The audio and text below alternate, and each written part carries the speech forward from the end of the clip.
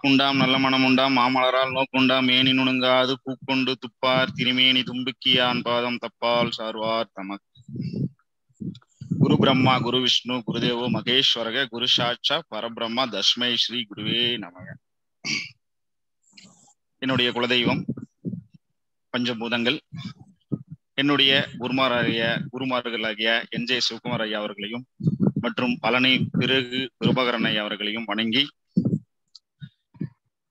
தர்மசாஸ்திரா ஜோதிட வித்யாவலனுடைய 65வது வாரம் நிகழ்ச்சியில் கலந்து கொண்டுள்ள அனைவருக்கும், நிறுவனர் மணிகண்டன் ஜயா அவர்களுக்கும், ஆன்லைன் அஸ்ட்ரோ டிவி உரிமையாளர் முத்துப்பண்டிகை அவர்களுக்கும் மற்றும் நிகழ்ச்சியில் கலந்துள்ள ஜோதிடர்கள், மாணவர்கள், ஆர்வம் உள்ளவர்கள் அனைவருக்கும் எனது வணக்கத்தை தெரிவித்துக் கொள்கிறேன். இன்றைக்கு நாம் காணப்போகக்கூடிய விஷயம் எளிதில் பலன் சொல்லக்கூடிய ஜோதிடம். எளிதில் பலன் எப்படி சொல்றது அப்படிங்கிறது கொஞ்சம் ஆரம்பத்துல கொஞ்சம் சிரமமா இருக்கிற மாதிரி தெரியும். ஆனா அது கொஞ்சம் எளிமையா அழகா புரிஞ்சுக்கிட்டா தெளிவா அழகா சொல்லலாம். இது பிருகுநந்தி நாடி ஜோதிடத்துல உள்ள நிறைய தகவல்கள், செய்திகள் இருக்கு. பிருகுநந்தி நாடி ஜோதிடத்துல நமக்கு லக்னத்தை பெருசா நாம பார்க்க வேண்டியது இல்லை. ஆனா கோச்சார லக்னத்தை நாம பார்க்க வேண்டிய கட்டாயம் உண்டு. நேரத்தை நிர்ணயம் செய்ய கோச்சார லக்னத்தை நாம் கட்டாயம் பார்க்க வேண்டும். பிறப்பு கால லக்னத்தை நாம் பெரிதும் எடுத்துக்கொள்ள வேண்டியதில்லை. தசாபுத்தி தேவையில்லை. தசாபுத்தியும் நாம பெருசா எடுத்துக்க வேண்டியதில்லை. பிருகுநந்தி நாடி ஜோதிடத்துல தசாபுத்திகள் இல்லை. நவாம்சத்தை எடுத்துக்க வேண்டிய ஒரு கட்டாயம் தேவையில்லை. பாகை கலை விகளை, ஒரு ஜாதகத்துல பாகை கலை விகளையோடு ஜாதகம் நம்மிடம் வருகின்றது என்றால் நவாம்சத்தை நாம எடுக்க வேண்டியதில்லை. இல்ல பாகை கலை விகளையெல்லாம் எதுவும் இல்லாம வெறும் ராசி கட்டம் நவாம்சம் கட்டம் அந்த இரண்டுமே இருந்ததுன்னா அப்போ நம்ம நவாம்சத்தை பயன்படுத்தக்கூடிய சூழல் வரும். அது எப்படின்னு வகுப்புல நாம சொல்லி கொடுப்போம். மிக எளிமையா பலன் சொல்லணும் அப்படின்னா, இந்த ஜோதிடத்துல பொறுத்த வரைக்கும் கிரக காரகத்துவங்கள் இல்லாம நாம பலன் சொல்லவே முடியாது. நீங்க எந்த அளவுக்கு கிரக காரகத்துவங்களை அதிகமாக நீங்க படிச்சு தெரிஞ்சு வச்சுக்கிறீங்களோ அந்த அளவுக்கு இன்னும் ஜோதிடம் உங்களுக்கு எளிமையாக வசப்படும். உங்களுக்கு முதல்ல ஜோதிடம் ஆர்வம் உள்ளவர்கள் ஜோதிடத்தை நிறைய கத்துக்கணும். அதுல விஷயம் நமக்கு நாமே பார்த்துக்கிறது, மற்றவர்களுக்கு சேவையா செய்யறது, அது ஒரு தொழிலா செய்யறதுக்கு முதல்ல ஜோதிடத்துறையில உள்ள வரணும் அப்படின்னால பிராப்தம் வேணும். பூர்வ ஜென்ம கர்மாவனுடைய பிராப்தம் வேணும். இருந்தா மட்டும்தான் நம்ம உள்ள வர முடியும். இந்த பிருகுநந்தி நாடி ஜோதிடத்துல பலன் சொல்லணும்னா அவசியம் பிராப்தம் வேணும். பலமான பிராப்தம் இருந்தாதான் கிரகங்கள் நமக்கு சொல்லக்கூடிய விஷயங்களை தெளிவா சொல்லும். பலன் சொல்லும் பொழுது இப்ப எளிமையா எப்படி நாம பாத்துக்கிறது அப்படின்னு சொல்லி பாத்தீங்கன்னா, கிரக காரத்துவங்கள் தான். பிருகுநந்தி நாடி ஜோதிடத்துல லக்னத்தை எடுத்துக்க வேண்டியதில்லை, பிறந்த கால லக்னத்தை எடுத்துக்க வேண்டியதில்லை, தசாபுத்தியை எடுத்துக்க வேண்டியதில்லை. பாகைகளை இருந்தால் நவாம்சம் தேவையில்லை, பாகைகளை இல்லைங்கன்னா நவாம்சம் பயன்படுத்தி எடுத்துக்கலாம். இந்த பிருகுநந்தி நாடி ஜோதிடத்துக்கு நிறைய விதிமுறைகள் இருக்கு. ஆனா நம்மளுடைய ஜோதிட பயிற்சியில ஒரு 15 விதிகளை இணைத்து அழகாக நாம பலன் சொல்லலாம். இந்த 15 விதிகளை நீங்க படிக்கும் பொழுதே உங்களுக்கு ஒரு 40-50% நம்ம பலன் சொல்றதுக்கு தயாராயிட்டோங்கிற ஒரு ஆர்வம், ஒரு நம்பிக்கை அதிகமா இருக்கும் உங்க கையிலேயே. இந்த எளிதில் பலன் சொல்றது அப்படின்னா காரகங்களை நாம முதல்ல பார்த்து வச்சுக்கணும். விதிகள் ஒரு பக்கம் இருக்கட்டும், எப்படி நம்ம பலன் சொல்றது. முதல்ல காரகங்கள்லாம் எப்படி கொடுத்தாங்க அப்படிங்கிறத நம்ம தெரிஞ்சுக்கணும். உதாரணமா சூரிய பகவான் இருக்காரு. சூரிய பகவானுக்கு அரை பாவர் அரை சுபர் அப்படின்னு சொல்லி காரகம் கொடுத்துருக்காங்க. இந்த அரை பாவர் அரை சுபர்னு சொல்லி ஏன் அவருக்கு கொடுத்தாங்க அப்படிங்கிற அந்த தகவல் செய்திகள்லாம் நீங்க தெரிஞ்சுக்கிட்டு இருந்துக்கிட்டீங்கன்னா அது உங்களுக்கு இன்னும் ஈஸியா இருக்கும். ஏன் அவர் அரை பாவர் அரை சுபர்னு சொல்றோம், அதுக்கு காரணம் இருக்கு. அதே போல சனி பகவான், செவ்வாய் பகவான், ராகு பகவான், கேது பகவான் இவர்களை எல்லாம் ஏன் பாவகிரகங்கள் என்று அழைக்கிறார்கள், பாவகிரக காரகத்துவங்கள் கொண்டவர்கள் என்று அழைக்கிறார்கள் அப்படிங்கிறத நம்ம தெரிஞ்சு வச்சுட்டோம்னா இன்னும் எவ்வளவு எளிமையா பலன் சொல்லலாம். அப்போ முதல்ல நம்மளுடைய விதியை நம்ம தெரிஞ்சு வச்சுக்கணும், அல்லது வரக்கூடிய வாடிக்கையாளருடைய விதி என்ன அப்படின்னு சொல்லி நான் தெரிஞ்சு வச்சுக்கணும். எப்போ நீங்க ஒரு ஜாதகத்தை எடுத்து விதி பலனை முழுமையா நீங்க கிரக சேர்க்கையை வச்சு கண்டுபிடிக்கிறீங்களோ அழகா அவருடைய விதி பலன் நீங்க தெளிவா சொல்லிடுவீங்க. இப்போ பிறப்பு கால ஜாதகத்தில் உள்ள கிரக சேர்க்கையே ரொம்ப ரொம்ப மிக முக்கியமான விஷயம். இதான் அவருடைய விதி. அந்த விதி எப்பொழுது அவர்கள் வாங்கி வந்த கர்மவினை பிரகாரம் எந்த வயதில் என்ன பலன்கள் நடக்கும் அப்படிங்கிறத கோச்சார கிரகங்கள் அழகாக தெளிவாக சொல்லிடும் கோச்சார கிரகங்கள். அப்போ நாம படிக்கும் பொழுது கிரக சேர்க்கை அப்படிங்கிற விஷயத்த நல்லா தெளிவா படிச்சுக்கணும். ஒவ்வொரு கிரகத்தோட எஞ்சா அதனுடைய பலன் என்ன அப்படிங்கிறத நம்ம முழுமையா தெரிஞ்சுக்கிட்டோம்னா இன்னும் எளிமையா ஈஸியா நம்ம பலனை அழகா சொல்லிடலாம். அதுக்கப்புறம் கோச்சார கிரகங்களுடைய ரகசியங்களை தெரிஞ்சு வச்சுக்கணும். பொதுவா சனி பகவான் இன்னைக்கு இந்த வீட்டுல இருக்காரு, ராகு இந்த வீட்டுக்கு வந்துட்டாரு, கேது அந்த வீட்டுக்கு மாற போறாரு, இந்த மாதிரி எல்லாம் நம்ம சாதாரணமா அதை எடுத்துக்கூடாது. அவர்கள் செய்யக்கூடிய அந்த மாயாஜாலங்கள்லாம் அனுபவிக்கும் பொழுது இன்னும் எளிமையா நீங்க பலன் சொல்லும் பொழுது கிரகங்களுக்கு செய்திகள் கொடுத்துக்கிட்டே இருக்கும். இந்த ஜாதகத்துல பாரு கவனிங்க அப்படின்னு சொல்லி உங்களுக்கு தகவல் வரும், உங்க மூளைக்கு தகவல் வரும், உங்களுக்கு எண்ணத்துக்கு தகவல் வரும். அவர்களே கற்றுக் கொடுப்பார்கள். அந்த அளவுக்கு நம்ம ஆர்வமாகவும் தூய்மையாகவும் இருக்கணும். நம்ம அதை நம்ம சிறந்த முறையில அனுதினமும் நவகிரகங்களை நம்ம வழிபாடு செய்யணும். பிறப்பு காலத்துல இருக்கக்கூடிய விதி என்னவோ அதுதான் நமக்கு வயது ஆக ஆக ஒவ்வொரு வருடத்திற்கு உண்டான பலன்கள் இந்த கோச்சார கிரகங்கள் நமக்கு கொடுக்கும். முதல்ல நம்ம ஒரு ஜாதகம் நம்ம கிட்ட பலன் பார்க்க வருது அப்படின்னா முதல்ல அந்த ஜாதகத்துக்கு பலன் சொல்லலாமா வேண்டாமா அப்படின்னு சொல்லி பிரசன்னம் போடணும். பிரசன்னம் கிரகங்களை வைத்து போடக்கூடிய பிரசனம் சந்திரநாடி பிரசனம்னு சொல்லி இருக்கு. நாம எளிமையா சொல்லணும் அப்படின்னா முதல்ல நமக்கு ஒரு பிரசனம் போட்டுக்கணும். நம்ம ஜாதகத்தை வச்சு நமக்கு ஒரு பிரசனம் போட்டுக்கணும். இப்போ வரக்கூடிய ஒரு ஜாதகம் நமக்கு என்ன விளைவுகளை தரும், நாம பார்க்கலாமா, இன்றைய நாள்ல நாம பார்க்கலாமா பார்க்க கூடாதா அப்படிங்கிற அந்த பிரச்சனை சொல்லும். அப்ப நாம அதுக்கு தயாராயிடணும். நமக்கு பிரச்சனை நல்லா இருக்கு அப்படின்னா வரக்கூடிய வாடிக்கையாளருக்கு சேவையா நாம செய்யலாம். அப்படி நமக்கு ஒரு சில நாட்கள்ல பிரச்சனை தவறா இருக்கும் பொழுது நாம பார்க்கும் பொழுது சில நேரத்துல நம்மளுக்கு சில அவப்பெயர்கள்ல வரக்கூடிய கட்டாயம் வரும். அதை நாம அவரவர்களுடைய ஜாதகத்தை வச்சு பார்த்துக்கணும். எளிமையா பலன் சொல்றது அப்படின்னு பாத்தீங்கன்னா கிரக காரகத்துவங்கள், பிறப்பு காலத்துல இருக்கக்கூடிய கிரக சேர்க்கைகள், நாடி முறையில பலன் சொல்றதுனா அதிகப்படியான விஷயங்களே தேவையில்லை. 12 ராசியினுடைய காரகத்துவம். இந்த 12 ராசியினுடைய காரகத்துவத்துல நெருப்பு, நிலம், காற்று, நீர் இவைகளையும் நாம எடுத்துக்கிறோம். ஒவ்வொரு ராசிகளும் ஒவ்வொரு பஞ்சபூதமும் நிறைய விஷயங்களை நமக்கு கொடுக்கும். சரிங்களா? அப்ப அப்படி நம்ம பார்க்கும் பொழுது நெருப்பு வீடெல்லாம் என்ன விஷயங்களை கொடுக்கும், நீர் வீடெல்லாம் என்ன விஷயங்களை கொடுக்கும் அப்படின்னு நாம் அழகா எடுத்துக்கலாம். அப்ப நீர் வீடுகள் அப்படின்னு சொல்லி பார்க்க போனோம்னா இந்த நீர் வீடுகள்ல கிரகங்கள், தொழிலுக்குண்டான கிரகங்கள், ஜீவனுக்குண்டான கிரகங்கள் அல்லது ராசி அமைய பெற்றால் இதெல்லாம் பாத்தீங்கன்னா ஜலம் சார்ந்த அல்லது மருத்துவத்துறை சார்ந்த, மருத்துவர் அப்படின்னா எடுத்தோடனே டாக்டர்னு சொல்லி நாம தீர்மானம் பண்ணிட முடியாது. ஜல வீட்டுல கிரகங்கள், தொழிலுக்குண்டான கிரகங்கள், ஜீவகாரக கிரகங்கள் இருந்தது அப்படின்னா மருத்துவ துறையை சார்ந்த தொழில் அவருக்கு ஏற்படும் அப்படிங்கிறத நம்ம அழகா கெஸ் பண்ணிடலாம். சோ இந்த மாதிரி ஒவ்வொரு ராசி, அப்போ நெருப்பு ராசி நமக்கு என்ன பலன்கள் கொடுக்கும், நில ராசி நமக்கு என்ன பலன்கள் கொடுக்கும், காற்று ராசி நமக்கு என்ன பலன்கள் கொடுக்கும், நீர் ராசி என்ன பலன்கள் கொடுக்கணும், ராசியினுடைய காரகத்துவங்களை நம்ம படிச்சுக்கிட்டோம்னா ரொம்ப இன்னும் எளிமையா இருக்கும். ஸோ இது எல்லாமே பேசிக் தான், ரொம்ப பெரிய விஷயம் இல்லை. நாடி ஜோதிடத்துல எடுத்த உடனே பலன் சொல்லலாம் அப்படின்னா முடியும். எப்படி? பேசிக் நல்லா தெரிஞ்சு வச்சிருந்தா போதும். பேசிக்ல இருந்துதான் நம்ம அழகா பலனே சொல்ல போறோம். அப்புறம் 27 நட்சத்திரங்களுடைய காரகங்கள்லாம் நம்ம தெரிஞ்சு வச்சுக்கணும். இதுவும் பேசிக் தான். அசுவினா கேது, ஸோ இதனுடைய கோணம் அல்லது சேர்க்கை அப்படிங்கிறது வரும். அதுவும் சில பலன்கள்லாம் நிறைய கொடுக்கும், நட்சத்திரங்கள்லாம் கொடுக்கும். ஸோ இதுவும் பேசிக்ல தான் இருக்கு. நம்மளுடைய பிறப்பு கால ஜாதகங்கள் எந்தெந்த வீட்டுல எந்தெந்த நட்சத்திரத்துல யாரோட இணைஞ்சிருக்காங்களோ அதுதான் நம்மளுடைய கர்மா.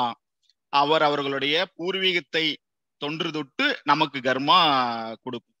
சரி, இப்போ நாம இந்த கர்மா எப்பொழுது நடைபெறும்னா கோச்சாரத்துல வரும். கோச்சாரம் அப்ப சூரியன் என்ன செய்வாரு, சந்திரன் என்ன செய்வாருன்னு சொல்லி நம்ம பார்க்க போறோம். முதல்ல சூரியன் கோச்சாரத்துல என்ன பண்ண போனார்னா ஒரு மாத கிரகம். இந்தந்த மாதத்துல இந்தந்த பலன்களை கொடுக்கக்கூடிய ஒரு நபர் அப்படின்னு சொல்லி சுட்டி காட்டிடுவார். அவர் ஒரு மாத கிரகம், இந்த மாசத்துல இந்த மாதிரி ஒரு செயல் நடக்க வாய்ப்பு இருக்கு அப்படின்னு அவர் சுட்டி காட்டிடுவார். ஆனா கர்மாவை யாரு கொடுக்கறது? கர்மாவை கொடுக்கறது நம்ம பிறப்புகால ஜாதத்துல இருக்கக்கூடிய கர்மாவை கொடுக்கக்கூடிய கிரகங்கள் சனி, ராகு, கேது, குரு பகவான். இவங்கதான் அதிகமான தாக்கங்களை கொடுப்பாங்க. மாத கிரகங்கள் சற்று குறைவாக தான் இருக்கும், அதிகப்படியான தாக்கங்கள் கொடுப்பாங்க. அந்த தாக்கம் ஏற்படும் பொழுது அந்த தாக்கத்துக்குண்டான செயல், அதனுடைய நன்மை அல்லது அதனுடைய விளைவு இந்த குறிப்பிட்ட மாதத்தில் நடைபெறும் அப்படின்னு சொல்லி சூரிய பகவான் அவர் சொல்லிடுவார். அடுத்தது கோச்சார சந்திரனுடைய பலன் என்ன? தின பலனை சொல்லக்கூடியவர் கோச்சார சந்திரன். குறிப்பிட்ட நட்சத்திர நாட்களில் எப்பொழுது சனி பகவான் அவர் நன்மையை செஞ்சாலும் சரி, தீமையை செஞ்சாலும் சரி, ராகு கேது அவர்கள் நன்மை செஞ்சாலும் சரி, தீமை செஞ்சாலும் சரி.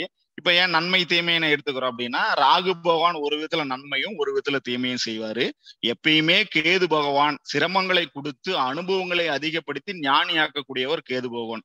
அதனாலதான் நன்மை தீமையை நம்ம எடுத்து சொல்லியிருக்கிறோம். ராகு பகவான் நன்மையும் செய்வார், தீமையும் செய்வார். சோ அது எந்த கிரக அமைப்புகளோடு வரும் அப்படிங்கிறதையும் நம்ம பாத்துக்கலாம். இப்போ கோச்சார கிரகங்கள் என்ன விளைவை ஏற்படுத்துகிறதோ, நல்லதோ தீமையோ, அந்த விளைவினுடைய பலன்களை மாதத்தை சுட்டி காட்டக்கூடியவர் சூரிய பகவான், நாளை சுட்டி காட்டக்கூடியவர் சந்திர பகவான். இவர்கள் அவர்களுடைய வேலையை செஞ்சுட்டு இருப்பாங்க அப்படி அந்தந்த ஒவ்வொரு ஜாதத்துக்கு தகுந்த மாதிரி.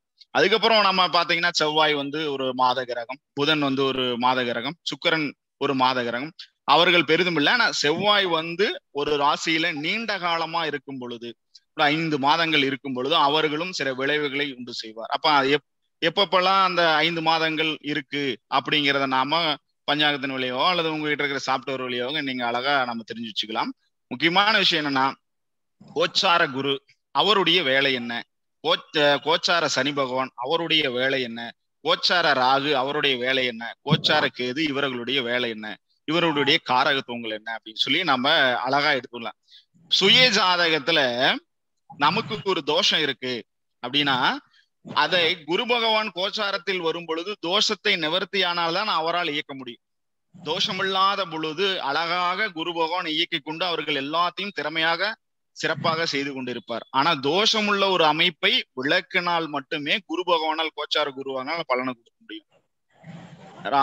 சனி பகவான் சனி கொடுத்தால் தடுப்பார் எவர் அப்படிங்கிற ஒரு பழமொழி இருக்கு. சனி உடுக்க வல்லமை பெற்றால் அதை யாராலும் அவ்வளவு சீக்கிரம் தடுக்க முடியாது. இதுக்கு வழி என்னன்னா, சனி பகவான் எந்த கடவுளுக்கெல்லாம் கட்டுப்படுகிறார்களோ அந்த கடவுளினுடைய வழிபாடை நாம எடுக்கணும். வருடத்துல இப்ப சனி பகவான், இப்போ உதாரணமா சனி பகவான் சுய ஜாதகத்துல செவ்வாய் இருக்காருன்னு வச்சுக்கலாம். சுய ஜாதகத்துல ஒவ்வொருத்தருக்கு ஒவ்வொரு கட்டத்துல ஏதோ ஒரு கட்டத்துல செவ்வாய் பகவான் இருப்பாரு. அந்த வீட்டுக்கு எப்ப சனி பகவான் வர்றாரோ அப்ப கடுமையான பொருளாதார சிக்கல் ஏற்படும், அவமானங்கள் ஏற்படும், வரவு செலவு பிரச்சனை வரும். நாம காவல் நிலையத்துக்கு போகக்கூடிய வாய்ப்புகள் இருக்கு. இப்ப சனி பகவான் செவ்வாய் மீது வரும் பொழுது அந்த செயல்கள் ஏற்படும்.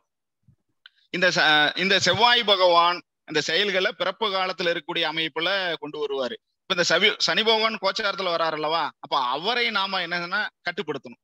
அவரை கட்டுப்படுத்துறதுக்கு வருடம் ஒரு முறை அவர்கிட்ட நாம வழிபாடு எடுத்துக்கிறோம். அதுக்கப்புறம் சனி பகவான் யாருக்கெல்லாம் கட்டுப்படுகிறாரோ அந்த கடவுளிடம், அந்த மூலவரிடம் நாம் சென்று வழிபாடு செய்தால் சனியினுடைய தாக்கத்தை குறைக்க முடியும். இது இன்னும் சொல்ல போனா, நான் வகுப்புல தான் இந்த ஒரு ரகசியத்தை, இந்த ஒரு விஷயத்த நான் சொல்லுவேன். எல்லாருமே 7:30 நடக்குது அல்லது ஏதோ ஒரு விஷயங்கள் சனி பகவானால் நமக்கு வருது அப்படின்னா, சுபம் சனி பகவான் எப்பொழுது சுப பலனை தருகிறாரோ அப்பொழுது சனி பகவானே அதிகமாக சந்திக்கலாம். சனி பகவான், கோச்சார சனி பகவான் எப்பொழுது நமக்கு நம்ம பிறப்பகால அமைப்பு பிரகாரம் சுப பலனை தருகிறாரோ அப்பொழுது அதிகமாக சனி பகவானை நாம் சந்திக்க வேண்டும். அப்ப நிறைய சுப பலன்கள் கொடுத்துக்கிட்டே இருப்பார். எப்பொழுது கோச்சார சனி பகவானால் நமக்கு தீய பலன்கள் வருகிறது என்று தெரிகிறதோ அப்பொழுது அந்த ராசியிலிருந்து வெளியே போகும் வரை ஒரு 2.5 வருடங்கள் அவருக்கு உண்டான கோச்சார வருடம். இந்த 2 வருடத்தில் முதல் முறையாக ஒரு முறை அவரிடம் நாம் போய் அவர் காலில் விழுந்து ஆசீர்வாதம் வாங்கிட்டு வரணும். அதுக்கப்புறம் நாம வழிபாடு செய்ய வேண்டியது என்னன்னு கேட்டீங்கன்னா, நமக்கு என்ன தீமை நெருங்கி கொண்டிருக்கிறதோ அந்த சனி பகவானை கட்டுப்படுத்தக்கூடிய மூலவர்களிடம் நாம் போய் வழிபாடு செஞ்சோம்னா கட்டுப்படுத்திக்கலாம். இது சனி பகவானுடைய பரிகார ரகசியங்கள். இது வகுப்புல தான் நாங்க சொல்லி கொடுப்போம். இருந்தாலும் தர்மசாஸ்திரா ஜோதிட வித்யாலயனுடைய நமக்கு வந்து வாய்ப்பு கொடுத்துருக்கறதுனால ஏதாவது ஒரு சிறப்பு விஷயம் நம்ம சொல்லி கொடுத்தாங்கன்னு நிறைய சிறப்பு விஷயங்கள் வந்துகிட்டே இருக்கும்.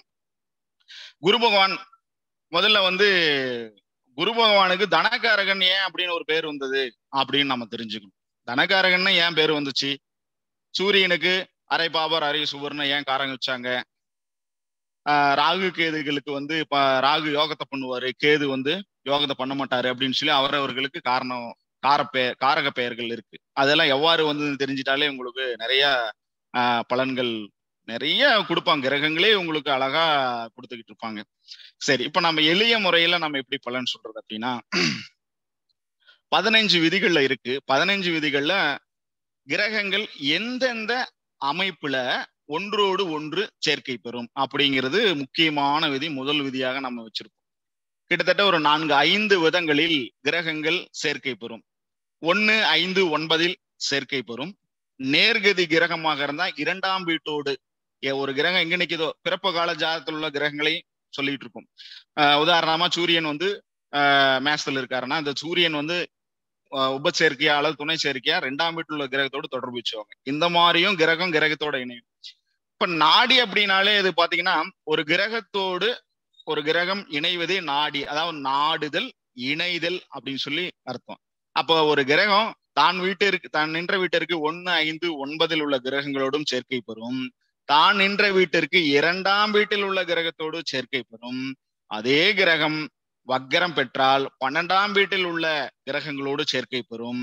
அடுத்தது வக்கரத்தால 12ஆம் வீட்டுல சேர்க்கை பெறும். பரிவர்த்தனையாலும் கிரகங்கள் சேர்க்கை பெறும். இந்த மாதிரி 4 விதங்கள்ல இருக்கு. இப்போ சூரியன் இருக்காரு, நாம வந்து ரொம்ப கஷ்டப்பட வேண்டியது இல்லை. காரகம் என்ன? சூரியனுடைய காரகம் என்ன? தந்தை. சரி, தந்தையினுடைய பலன் என்ன? எப்பயுமே பலன் சொல்லும் பொழுது பூர்வீகத்திலிருந்து பலன் ஆரம்பிக்கணும். முதல்ல பிரசனம் போடணும். பிரசனத்துல சொல்லலாமா வேண்டாமா, சந்தேகக்கூடிய தன்மைகளை இருக்கா, இது சாதகமான விஷயங்கள் இருக்கா அப்படின்னு சொல்லி. ஏன்னா இன்றைய காலகட்டத்துல பாத்தீங்கன்னா நிறைய காணாமல் போனது, இன்னும் சில விஷயங்கள்ல இறந்து போன ஜாதகங்கள்லாம் நம்ம இடையில அப்படியே கொடுப்பாங்க. அப்ப அது பிரசன்னம் தான் நமக்கு கடவுளுடைய அருள் இருக்கும், ஏற்படுத்திக்கணும். பிரசன்னம் தான் நமக்கு உதவி செய்யும். அப்ப பிரசன்னத்தை அழகா பயன்படுத்தணும். அதை நான் சொல்லி கொடு, இந்த மாதிரிதான் பண்ணணும் அப்படின்னு சொல்லி. அப்ப நம்ம பிரசன்னம் பார்த்ததுக்கு அப்புறம் பூர்வீகத்துல இருந்துதான் பலன்களை ஆரம்பிக்கணும். முதல்ல பூர்வீகத்துல இருந்தா அப்பா அம்மாவனுடைய கேரக்டரை சொல்லி, அப்புறமா ஜாதகனுடைய கேரக்டரை சொல்லி, அப்பா அம்மாவனுடைய நிலை என்ன அப்படிங்கிறத நாம சொன்னோம்னா நமக்கு துருவமே தேவையில்லை. துருவமே இல்லாம அழகா பலன் சொல்லிட்டு போயிடலாம், எளிமையா சொல்லிட்டு போயிடலாம். அப்ப அப்பானா யாரு? தந்தைனா சூரியன். சூரியன் எந்த வீட்டுல இருக்காரு, எந்த நட்சத்திரத்துல இருக்காரு, யாரோட இணைஞ்சாரு, யாரு பார்த்தாங்க? சரியா? பாவ கிரகங்களோடு இணைஞ்சிருந்தால், பாவ கிரகங்களோடு இணைந்திருந்தால் அப்பாவுக்கு ஒழுக்கம் இல்லை.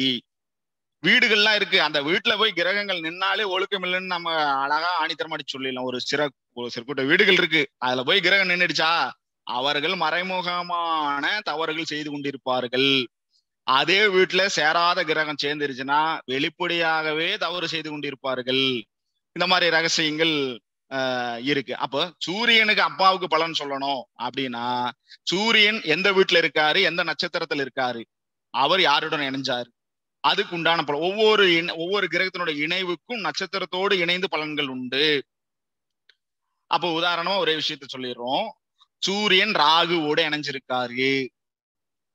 சரியா? சூரியன் ராகுவோடு இணைந்திருந்தால் தாத்தாவிற்கும் ஒழுக்கம் இல்லை, தந்தைக்கும் ஒழுக்கம் இல்லை. நீங்கள் புரிந்து கொள்வீர்கள் என்று நான் நினைக்கிறேன். நிறைய விஷயங்களை சொல்லலாம். நிறைய விஷயங்கள் பூர்வீகத்தை விட்டு வெளியில் வந்த நபர்கள், தன்னுடைய சொந்த பூர்வீகத்தில் இல்லாம வெளியே வந்த நபர்கள் அப்படின்னு சொல்லலாம். இன்னும் ஆழமா நிறைய சொல்லலாம். அது பாத்தீங்கன்னா இப்போ நம்ம மீடியாவில் வந்து கொஞ்சம் வகுப்புல கண்டிப்பா வரும், இன்னும் ஆழமான விஷயங்கள்லாம் அவருடைய இதெல்லாம். அப்பொழுது அவர்களுடைய சூழ்நிலை, இந்த ஜாதகத்தில் சூரியன் ராகு இணைவு பெற்று இருக்கா, ஒரே விஷயத்த சொல்லிடுறேன், அவருக்கு ஒழுக்கம் இல்லை. சொல்ல போனா தவறான பழக்கம் உண்டு. இன்னும் சொல்ல போனா இருதார அமைப்பு அவங்க குடும்பத்துல உண்டு. அவங்க குடும்பத்துல இருதார அமைப்பு உண்டு. தாத்தாவும் தப்பு செய்வாரு, அப்பாவும் தப்பு செய்வாரு. அதை நாம பெரிதுபடுத்த கூடாது. அழகா சிம்பிளா இங்க உங்களுடைய வர்க்கத்துல இருதாரம் உண்டு, ரொம்ப தேடி தேடி கேட்டாங்கன்னா அப்புறம் நாமளே சொல்லிடலாம், அது வேற. அதனால ஒண்ணு அவங்க துருவமே இல்லாம கண்டிப்பா அங்க அந்த செயல் உண்டு. ஒண்ணு வெளியே பூரித்துட்டு வெளியே வந்திருப்பாங்க, இல்லைன்னா தவறான பழக்க வழக்கங்கள், இல்லைன்னா இருதாரம் அல்லது ஊனம் அல்லது நோய், இதை சார்ந்த விஷயங்கள்லாம் அது சுட்டி காட்டும். ஒவ்வொரு வீட்டுக்கும் ஒவ்வொரு பலன் உண்டு. குறிப்பா சொல்ல போனா நீர் வீடு சூரியனுக்கு ஆகாது. சோ அதுல இன்னும் பலமான தாக்கங்கள் உண்டு. இந்த மாதிரி கிரகத்தோடு இணைந்து எந்த வீட்டுல இருக்காரு, எந்த நட்சத்திரத்துல இருக்காரு அப்படின்னு அழகா தெளிவா எடுத்த உடனே நாம அழகா சொல்லிடலாம். சோ அதுக்கு என்ன செய்யணும்? முயற்சி செய்யணும். எந்த மாதிரி? 12 ராசி பத்தி தெரிஞ்சுக்கணும், 9 கிரகங்களுடைய காரகத்துவங்களை பத்தி தெரிஞ்சுக்கணும், 27 நட்சத்திரங்களை பத்தி தெரிஞ்சுக்கணும். இதுவே அழகா அவங்க பலனை சொல்லிடும். எப்பொழுது நடைபெறும் என்பதை கோச்சார கிரகங்கள் அந்த காலத்தை அந்த வயதை நிர்ணயித்து சொல்லும். இது அழகா எளிமையா, ரொம்ப கணக்கெல்லாம் போட்டுக்கிட்டுலாம் எதுவுமே பண்ண வேண்டியது இல்லை. ராசி கட்டத்தை பார்த்தே வயசு சொல்லிடலாம். ராசி கட்டத்தை பார்த்தே வயசு சொல்லிடலாம். பேனாவே எடுக்க வேண்டியது இல்லை. நீங்க ரொம்ப எக்ஸ்பர்ட் ஆகும் பொழுதுலாம் பேனாவே தேவையில்லை, பேப்பரும் தேவையில்லை. கொடுத்து பாகைகளை இருக்கா, யார் யாரோட இணைஞ்சிருக்காங்க, என்ன கோச்சாரம் எங்க ஓடிட்டு இருக்கு, என்ன வயசு ஆகுது அப்படின்னு சொல்லி அழகா நம்ம சொல்லிடலாம். அடுத்தது தோஷங்களை பத்தி நல்லா தெரிஞ்சு வச்சுக்கணும். கிரக காரகத்துவங்கள் எந்த அளவுக்கு தெரிஞ்சு வச்சிருக்கிறீங்களோ அது ஒவ்வொரு கிரகத்தோட ஒவ்வொரு கிரகம் இணையும் பொழுதும் சில தோஷங்களை எல்லாம் உண்டு செய்யும். அந்த தோஷங்கள் எல்லாம் விலகி இருந்தாதான் அந்த காரகத்துவங்கள்லாம் ஜாதகருக்கு கிடைக்கும்.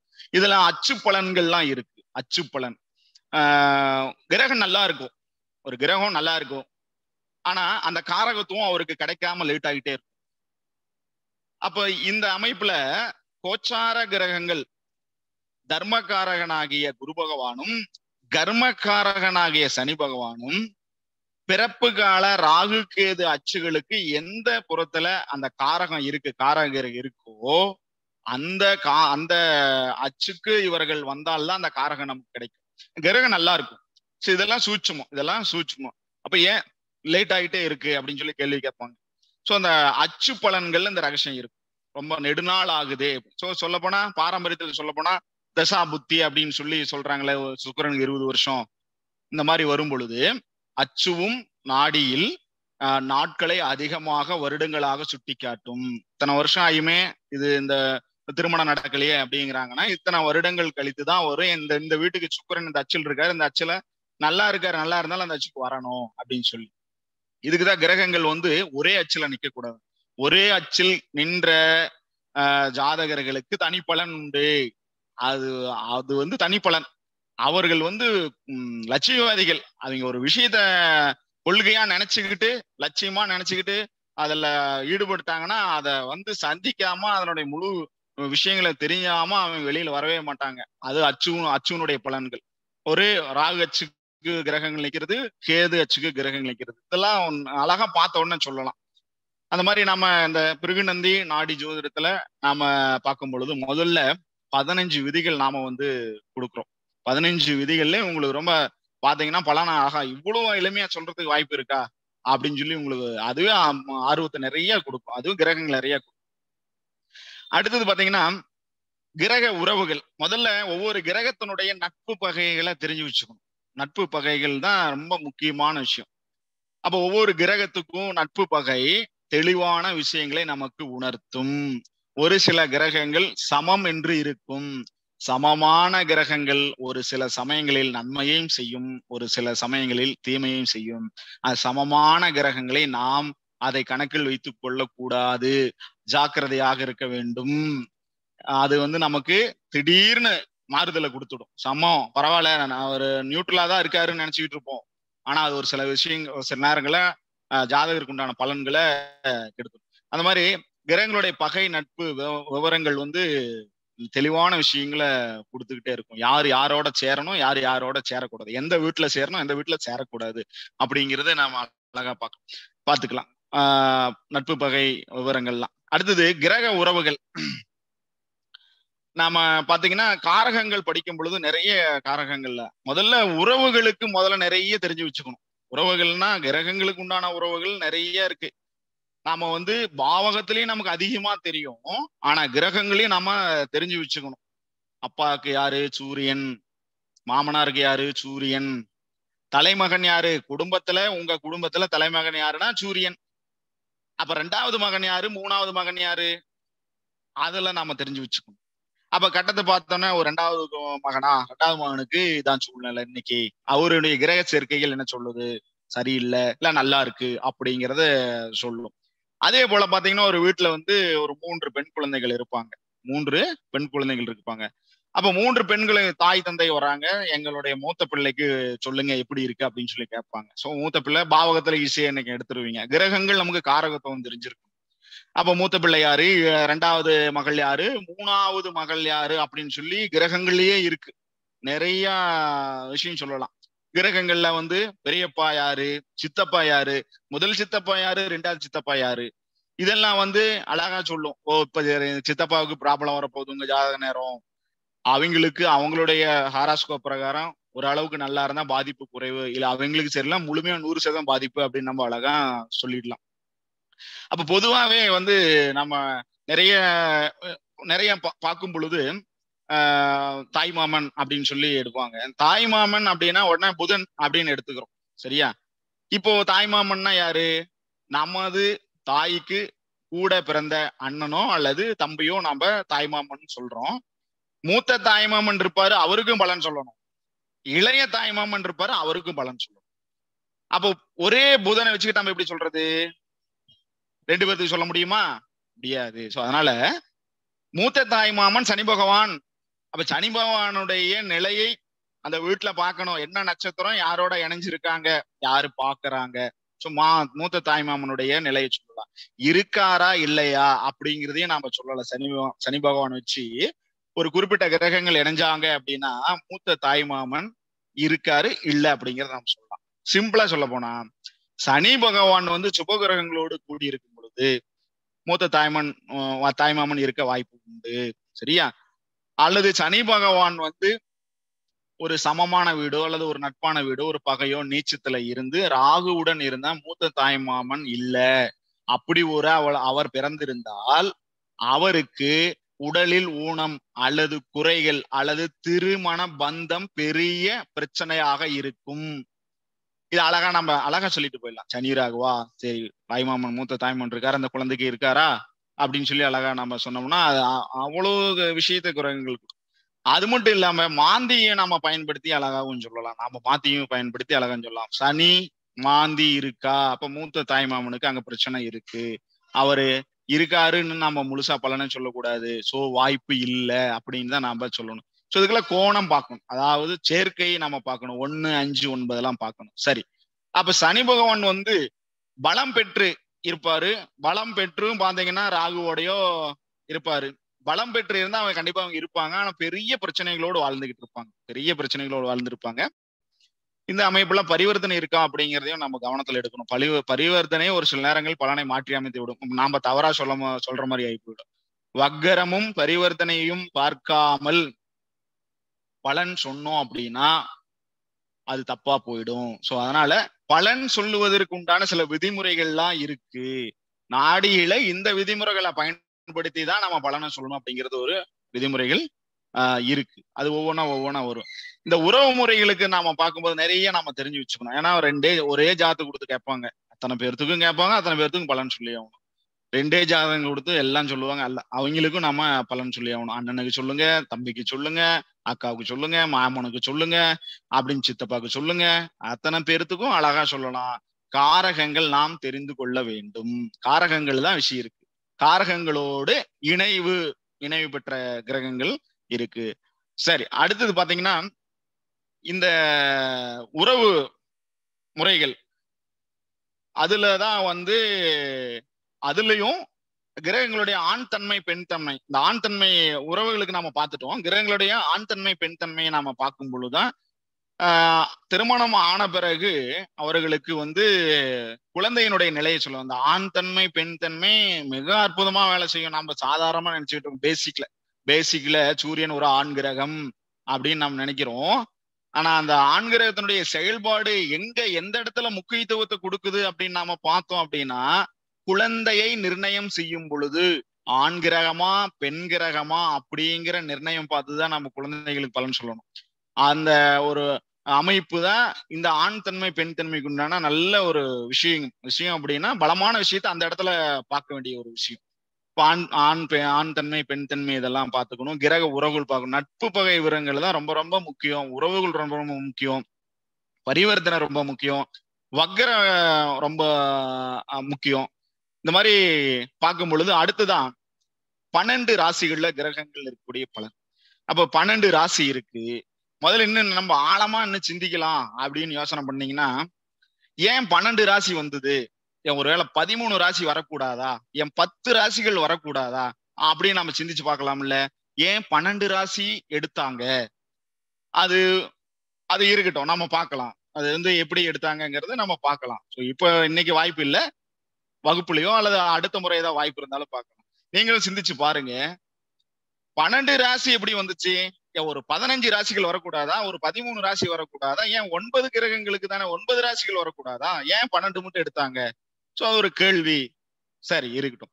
12 ராசியில ஒவ்வொரு கிரகங்கள் என்னென்ன பலனை கொடுக்கும் அப்படிங்கிறத நம்ம அது நிறைய விஷயங்களை கொடுக்கும். அதுல பாத்தீங்கன்னா ராசி வச்சு அழகா பலனை நம்ம சொல்லலாம். அப்ப இந்த அரசு வேலைக்கெல்லாம் நம்ம கிட்ட கேட்பாங்க. அரசு வேலைக்கு, ஐயா எனக்கு அரசு வேலைக்கு உண்டான வாய்ப்பு உண்டா என்னுடைய மகளுக்கு, என்னுடைய மகனுக்குன்னு கேட்பாங்க.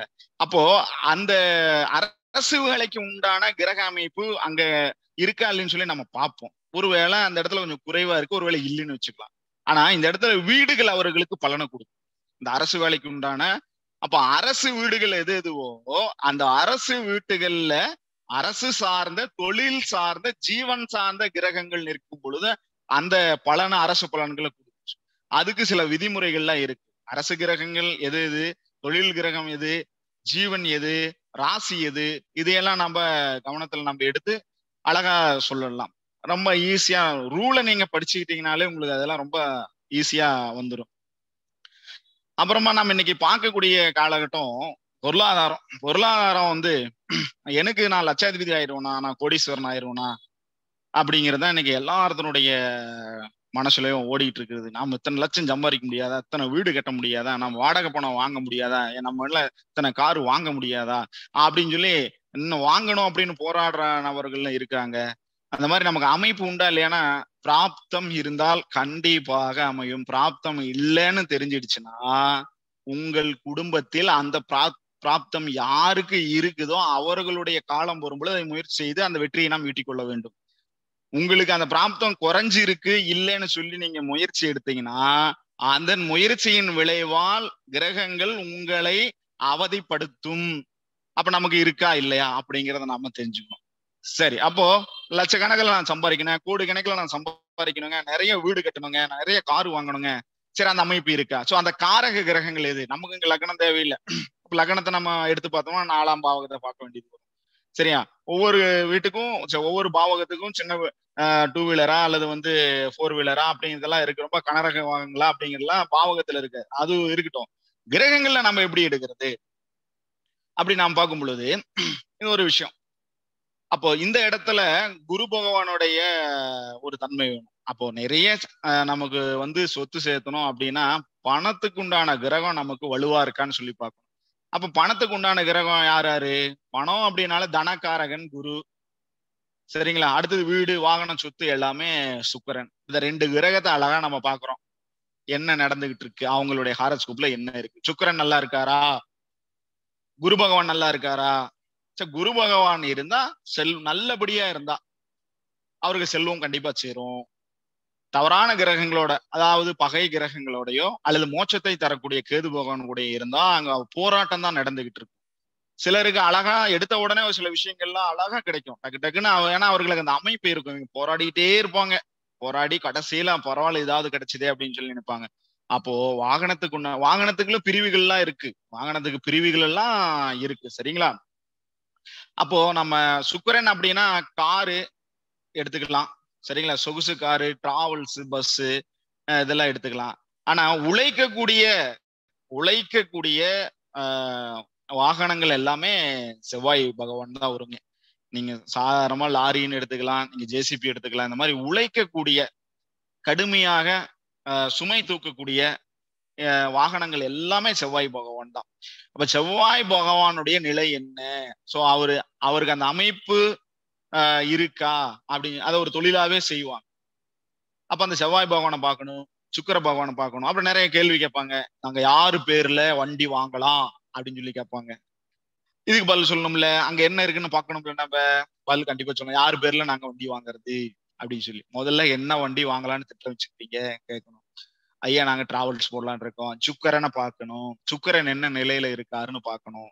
அப்போ சுக்கரன் அவரு ஜாத்துல கெட்டுட்டாரு, ஐயா உங்களுக்கு இந்த மாதிரி நீங்க செஞ்சீங்கன்னா இது உங்களுக்கு ஒத்து வராது. சரி நாங்க எப்படி நாங்க செஞ்சே ஆகணும், ரொம்ப அதுலதான் எங்களுக்கு தொழில் ஆர்வமா இருக்கு. சரி ஓகே, உங்க குடும்பத்துல வேற யாராவது நபர்கள் இருக்காங்க, அவங்களுக்கு சுக்கரன் நல்லா இருக்காரான்னு பார்க்கணும். அவருக்கு நல்லா இருந்தா அவர்களுடைய பெயர்களை தாராளமா நம்ம எடுத்து செய்யலாம். இவர் உழைப்பாளியா மாறிடுவார். யாரு? நல்ல சுக்கிரன் நல்லா இருக்கிறவருடைய ஜாதகத்துல ரெஜிஸ்ட்ரேஷன் பண்ணிக்கணும். இங்க அவருக்கு கெட்டு போச்சு இல்ல, அதனால இவர் உழைப்பாளியா மாறிடுவார். இவருக்கு பாதகங்கள் பெருசா வராது. இது பாத்தீங்கன்னா இந்த காரு, இந்த டிராவல்ஸ், இந்த பஸ், இந்த மாதிரி விஷயங்கள் சொகுசா இருக்கக்கூடியதுல நம்ம எடுத்து சுக்கிரனை பார்த்துக்கணும். இப்ப தொழில் பண்ணக்கூடிய நபர்கள் பார்ப்பாங்க. தொழில் பண்ணக்கூடிய நபர்கள் பார்க்கும் பொழுது செவ்வாய் பகவானை பார்க்கணும். அங்கதான் அவங்களுக்கு சிக்கலே இருக்கும்.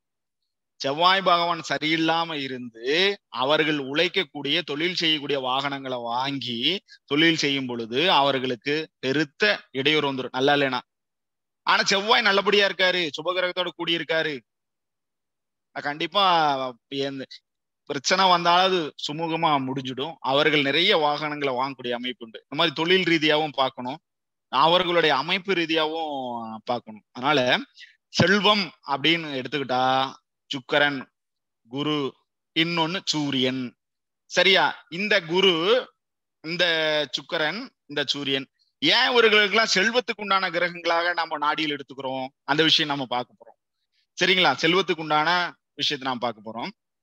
கால புருஷ ராசி, கால புருஷனுடைய முதல் வீடு மேஷம். மேஷத்துக்கு 2வது வீடு சுக்கரன். அத சுக்கரன் அந்த வீட்டுல பலம், அவருடைய ஆட்சி வீடு. அதனால அவரையும் பொன்பொருள் வருமானம் அப்படிங்கிற விஷயத்துல எடுத்துக்கிட்டாங்க. அடுத்தது பூர்வீகத்தின் அமைப்புல நமக்கு செல்வம் இருக்கா? அப்ப பூர்வீகத்தினுடைய அமைப்பு எது? கால புருஷனுடைய முதல் வீடான மேசத்துக்கு 5வது வீடு சூரியன். அப்ப சூரியன் நம்ம பொருளாதாரத்துல எடுத்து வச்சிடலாம். அடுத்தது உழைத்து பாக்கியத்தின் மூலியமாக உண்டா, ஜீவன் ரீதியாக, உயிர் ரீதியாக, ஜீவன் ரீதியாக உண்டா அப்படின்னா காலபுருஷனுடைய முதல் வீடு மேஷத்துக்கு 9ஆம் வீடு குரு பகவான். அப்ப அவரை நம்ம எடுத்துக்கிறோம். இன்னொரு விதமாக கூட நம்ம அதை நம்ம பார்க்கலாம். எப்பயுமே ஒரு விஷயத்தை நம்ம பார்க்கும் பொழுது 2 ஆங்கிள் நம்ம சிந்திச்சு பார்க்கிறோம். காலபுருஷனுக்கு முதல் வீடு மேஷம், அவருடைய ஏகாதிபத்திய வீடு ஒன்ன நம்ம பார்க்கணும். ஏகாதிபத்திய வீடு விருச்சகம். இப்ப காலபுருஷனுடைய முதல் வீட்டுக்கு 2வது வீட்டுல உள்ள கிரகம் சுக்கரன், அவரு பணத்தை கொடுத்தாரு, பொன் பொருளை கொடுக்குறாருன்னு வச்சுக்கலாம். அதே போல ஏகாதிபத்தினுடைய விருச்சிகத்துக்கு 2வது வீடு யாருன்னு பாத்தீங்கன்னா குரு பகவான். அப்ப அவரு அங்க பொருளாதாரத்துக்கு வந்துடுவாரு.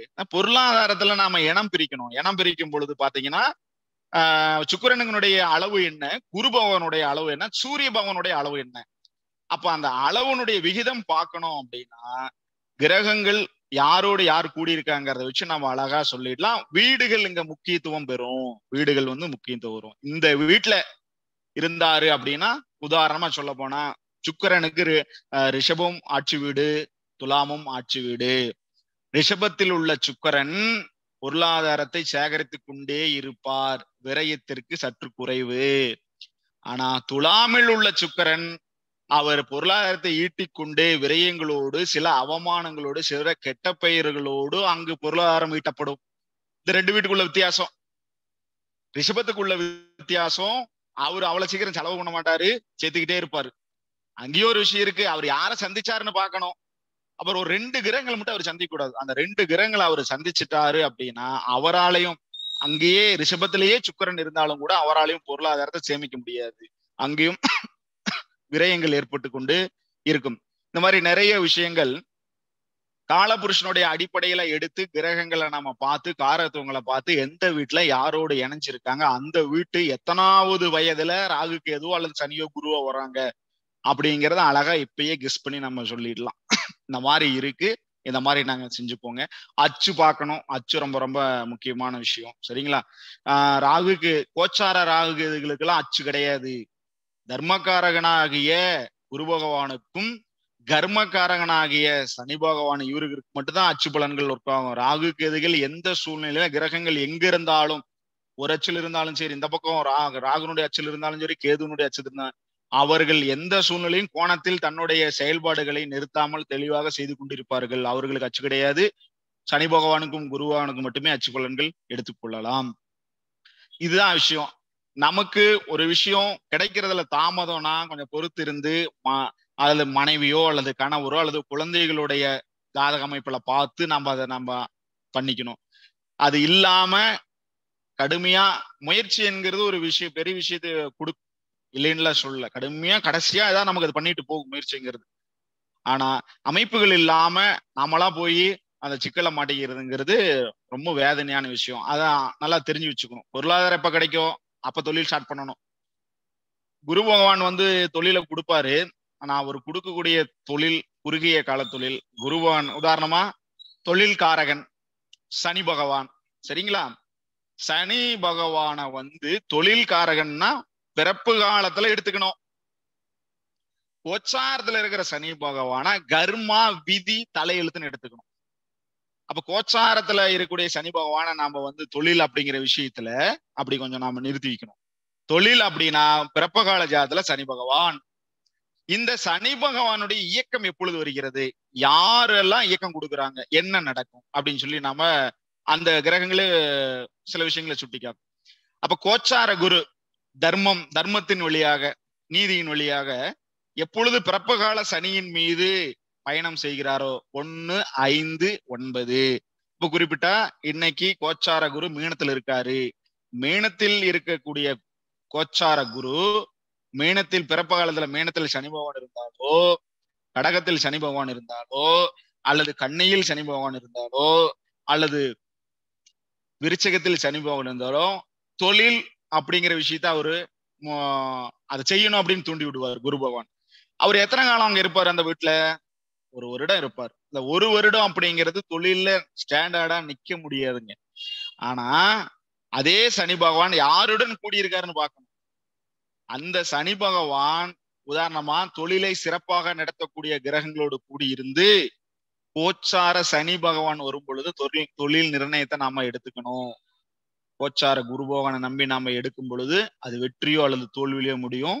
ஆனா நமக்கு நல்ல தொழில் அமையக்கூடிய தொழில் இருக்கு அப்படிங்கிற முதல்ல கண்டுபிடிக்கணும். நல்ல தொழில் இருக்கு அப்படிங்கிறத கண்டுபிடிச்சா அப்புறம் கர்மா வரணும். கர்மா வந்தா தான் அந்த நிகழ்வுகள்லாம் நமக்கு சாதகமாக முடியும். இல்லைன்னா ஏதாவது நம்ம செஞ்சோம், அது ஃபெயிலியர் ஆயிடுச்சு, விட்டுட்டு அடுத்த வேலைக்கு போயிடுவோம். தொழில் சொந்த தொழிலா இல்ல அரசு உத்தியோகமா இல்ல அடிமை தொழிலா, எங்க உள்ளூர்ல செய்யலாமா வெளியூர்ல செய்யலாம். சோ இதெல்லாம் நாம தெளிவா பாத்துக்கலாம். எந்த திசையை நோக்கி நான் பயணம் செய்யலாம் அப்படிங்கிறதையும் நம்ம பாத்துக்கலாம். இப்போ தொழில் அப்படிங்கிற பார்க்கும் பொழுது படிப்பு அப்படிங்கிற விஷயத்த நம்ம பார்க்கணும். படிப்பு அப்படின்னா இன்னைக்கு பொதுவா புதனை எடுத்து நாம பலன் சொல்லிட்டு இருக்காங்க. சோ அது ஒரு சில விஷயங்கள்ல சரியா வருது, ஒரு சில விஷயங்கள்ல சரியா வரல. முதல்ல இவர் என்ன தொழில் செய்ய முடியும், என்ன தொழில்லாம் இவருக்கு இருக்கோ அதை சார்ந்த கல்வியை தேர்வு செய்து கொடுக்கணும். இந்த வேலை ஜோதிடம் தான் இருக்கு. அவங்களுடைய ஒரு ராசி கட்டத்தை பாக்குறாங்க அப்படின்னா அவர் கேட்பாங்க, நான் இங்க என்ன தொழிலுக்கு போலாம். முதல்ல அவங்க கேட்கறது என்ன படிக்க வைக்கலாம்னு கேட்பாங்க. ஆனா நாம ஜோதிடர்கள் என்ன செய்யணும், இவருக்கு என்ன தொழில் அமையும் அந்த தொழிலுக்கு தகுந்தாற் போல கல்வியை தேர்வு செய்து கொடுத்தால் கண்டிப்பாக தொழில் அவர் பெரிய வெற்றியாளராக மாறிடுவார். அவருக்கு அதாவது உபய கிரகங்களுடைய ரகசியங்கள்லாம் உண்டு. சர கிரகங்கள் சில செயல்களை செய்யும், ஸ்திர கிரகங்கள் ஒரு சில செயல்களை செய்யும், உபய கிரகங்கள் ஒரு சில செயல்களை செய்யும். அப்ப உபய கிரகம் அப்படின்னா உபய கிரகங்கள் யாரு? குரு பகவான் உபய கிரகம், புதன் பகவான் உபய கிரகம், சனி பகவான் உபய கிரகம். இந்த இடத்துல உபயத்துல யாரு வரா? புதன் வராரு. சரியா? அப்போ உபயம் அப்படின்னாலே இருத்தன்மை, அதிகப்படியான அப்படின்னு சொல்லி நம்ம எடுத்துக்கலாம். அப்ப கல்விங்கிறது நிறைய படிக்கலாம். என்னென்ன ஸ்கோர்ஸ் இருக்கு உங்களுக்கு எல்லாம் எப்பெல்லாம் வாய்ப்பு கிடைக்குதோ அப்பெல்லாம் நீங்க படிச்சுக்கிட்டே இருக்கலாம். ஆனா கர்மாங்கிறது ஒண்ணு இருக்கு. அந்த கர்மா என்னதான் எத்தனை படிப்பு நீங்க படிச்சாலும் உங்களுடைய ஹாரஸ்கோப்ல எது நிலையானது அப்படின்னு இருந்தா அந்த வழியில தான் நீங்க போக முடியும்.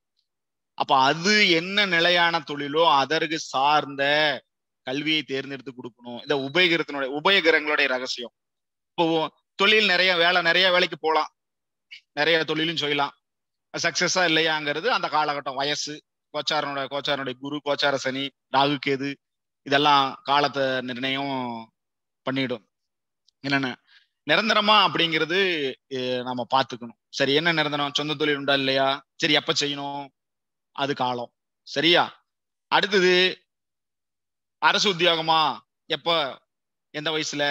சரி, அதுக்கு ஒரு சில விதிமுறைகள்லாம் இருக்கு. பாஸ் பண்றது ஒரு விதம் இருக்கு, விளையாட்டு முறையில போறதுல ஒரு விதிமுறைகள்லாம் இருக்கு. சார் என்ன அந்த ஹாரோஸ்கோப்ல என்ன காட்டுதோ அதை பார்த்து நம்ம அழகா சொல்லிடலாம். இந்த மாதிரி நம்ம ஒவ்வொரு நிலையானது என்ன. அடுத்தது பாத்தீங்கன்னா அடிமை தொழிலா, உங்களுக்கு நீங்களேதான் முதலாளி, நீங்களேதான் தொழிலாளி என்ற அமைப்பு இருந்தால் என்ன அமைப்புன்னு நாங்க சொல்லுவோம். நிறைய உங்களுக்கு தெரிஞ்சிருக்கும், இருந்தாலும் நாங்க சில ரகசியங்களை சொல்லுவோம். அவரே உழைக்கணும், அவரே பார்த்துக்கணும். ஒரு சில ஜாதக அமைப்புகளுக்கு நன்றாக ஒரு அலுவலகம் வைத்து மற்ற நபர்களை, வேலையாட்களை அமர்த்தி அவர்கள் தொழில் செய்து கொண்டிருப்பார்கள். ஒரு சிலருக்கு உத்தியோகத்துல போய் உட்கார்ந்துடுவாங்க. உத்தியோகத்திலையும் இருந்தாலும் கூட அவர் உத்தியோகத்தில் இருந்துட்டாரு அப்படின்னு சொல்றதை விட அவர்களுக்கும் சில தொல்லைகள்லாம் உண்டு அந்தந்த தொழில்ல. அதுவும் அடுத்தது இவர்களுக்கு என்ன நிகழ்வு அப்படின்னு சொல்லி நிறைய தொழில்லாம் பாத்தீங்கன்னா, சனி பகவான் சர்ப கிரகங்களோடு கூடும் பொழுது தொழில் பிரச்சனை உண்டு. சர்ப கிரகங்களோடு கூடும் பொழுது தொழில் பிரச்சனை உண்டு. அது மட்டும் இல்லாம காலபுருஷனுடைய முதல் வீடு மேசம், அதனுடைய 8வது வீடு விருச்சகம். சனி பகவான் 8ஆம் வீட்டு அதிபதினா காலபுருஷனுக்கு பாவகம்ல இல்ல. அதனால சனி பகவான் செவ்வாயோட இருந்தா அங்கே தொழில் பிரச்சனை உண்டு. சோ அங்க இருந்தாரு அப்படின்னா அங்க ஏதாவது யோகமான கிரகம் உண்டான்னு கவனிக்கணும். இருந்த உடனே என்ன ஃபெயிலர்னு சொல்லக்கூடாது. அங்க பாகை கலை விகிதத்துல சனி ஒரு பாகையில நிப்பாரு, செவ்வாய் ஒரு பாகையில் நிப்பாரு. இடையில யோகத்தை பண்ணக்கூடிய கிரகங்கள் ஏதாவது வந்திருக்கான்னு சொல்லி பார்க்கணும். பார்த்திருந்தா அந்த காலகட்டத்துல போராடுவார், ஆனா மிகப்பெரிய வெற்றியாளர் வந்துடுவாங்க. அப்ப 2 பேர்த்துக்கு இடையில யோகத்தை செய்யக்கூடிய கிரகங்கள் இல்ல அப்படின்னா கண்டிப்பா அவர் சிரமப்படுவாங்க. வேதனை, எல்லா சிக்கலும் வந்துடும். உடல் வியாதியிலிருந்து, தொழில் இருந்து, கடன்ல இருந்து எல்லாமே வந்துடும். அப்ப அந்த பாகைகளை விகிதமாக கிரக சேர்க்கைகளை நம்ம கவனிக்கணும். அப்போ ஒருத்தருக்கு கண்டிப்பா நீங்களே தொழிலாளி, நீங்களே முதலாளியாக இருக்கக்கூடிய அம்சத்துல அந்த கிரகங்கள் என்ன பலமா இருக்கோ அதை சார்ந்து அந்த தகுதி அந்த மாதிரி தொழில் நடத்திக்கணும். ரொம்ப பெரிய லெவல்ல போனா அது கொண்டு சிரமத்துல நிறுத்திடும், இல்லைன்னா தொழிலை மாத்த வேண்டியது வந்து. தொழில் எப்பொழுது மாறும்? நான் வேலைக்கு போயிட்டு இருக்கேங்க, எப்ப எனக்கு வேலை கிடைக்கும்? நான் இப்போ ஒரு கம்பெனியில ஜாப்ல இருக்கேன், நான் அடுத்த கம்பெனிக்கு போலான் இருக்கேன், அதுக்கு வாய்ப்பு உண்டா அப்படின்னு சொல்லி கேள்வி எல்லாம் கேட்பாங்க. அழகா சொல்லலாம் பதில். தொழில் முடக்கம் உண்டா இல்லையான்னு அழகா சொல்லிடலாம். எப்பொழுது சனி பகவான் மீது கோச்சார கேது, பிறப்பு கால சனி பகவான் மீது கோச்சார கேது எப்பொழுது வருகிறாரோ அப்பொழுது அவர்களுக்கு தொழில் முடக்கம். அழகா சொல்லிடலாம். சரியா? எப்பொழுது கோச்சார ராகு பிறப்பு கால சனி மீது வருகிறாரோ அப்பொழுது தொழிலில் இடமாற்றம் அல்லது தொழில் அபிவிருத்தி, ஒரு பிரான்ச்சுக்கு இன்னொரு பிரான்ச் பண்ணலாம் அப்படின்னு சொல்லி இது அழகா சொல்லிட்டு போயிடலாம். இப்போ ஏதோ உங்களுக்கு மாற்றம் வர மாதிரி இருக்கு அப்படின்னா, ஆமாங்க மாத்திருக்கேன் அவங்க சொல்லுவாங்க, இந்த மாத்தினேன் மறுபடியும் மாத்தலாமா அப்படின்னு சொல்லி. அப்பொழுது சனி கோச்சார சனி பகவானை கவனிக்கணும். அவர் ஏதாவது யோகத்தை பண்றாரா அப்படின்னு சொல்லி பார்க்கணும். சரி, இன்னும் கொஞ்சம் காலம் அவர் எப்ப யோகத்தை பண்றாரோ அந்த வருஷத்தை குறிப்பிட்டு அது வரைக்கும் நீங்க இருக்க, உங்களுக்கு சிறப்பா நடக்கும்னு சொல்லணும். முன்கூட்டியே தகவல், தொழில் பிராபலம் வர மாதிரி இருந்தாலோ, உடல் வியாதியோ அல்லது விபத்தோ, கடன் வர மாதிரி இருந்தாலும் முன்கூட்டியே நீங்க தகவல் தெரிவிச்சிடணும். அதுக்கு தகுந்தாற் போல ஒரு ஜோதிடர் தான் வழி நடத்துதல் இருக்கு. நம்மளை நம்பி சொல்றாங்க. என்ன சொல்றாங்க? நீங்க சொன்னீங்கன்னா நாங்க செய்யறோம். சரியா பார்த்து சொல்லணும்ல. இப்போ ஜோதிடம் என்பது பெரிய கடல். தொடர்ந்து படிச்சுக்கிட்டே இருக்கணும். அடுத்தடுத்து தொடர்ந்து நம்ம தேடல்கள் இருந்துகிட்டே இருக்கணும். யாரும் முழுமையே கிடையாது. நான் ஜோதிடத்துல நான் அனைத்தையும் நான் முடிச்சுட்டேன், எல்லாத்துலயும் நான் பலன் சொல்லுவேன்ல, அதெல்லாம் ஆகவே ஆகாதுங்க, சும்மா. அதெல்லாம் நீங்க நம்ப வேண்டாம். தொடர்ந்து முதல்ல நாம என்ன செய்யணும், பேசிக் நல்லா படிச்சுக்கணும். பாரம்பரியத்துல உங்களுக்கு வந்து எனக்கு அழகா பாரம்பரியம் வருதுங்க, நீங்க அதுலயே திறமையா நீங்க இருக்கலாம். நாடியில நான் இப்போ பலன் சொல்லலான் இருக்கிறேன். நாடியில ஆராய்ச்சிகள் நிறைய பண்ணணும், படிக்கணும். பிரசன்னத்துல நான் சொல்றேன்னா, பிரசன்னத்துக்கு முதல்ல ஏதாவது ஒரு துறையை, ஜோதிடர்களுக்கு சில விஷயங்கள்லாம் உண்டு. யாராரு வந்து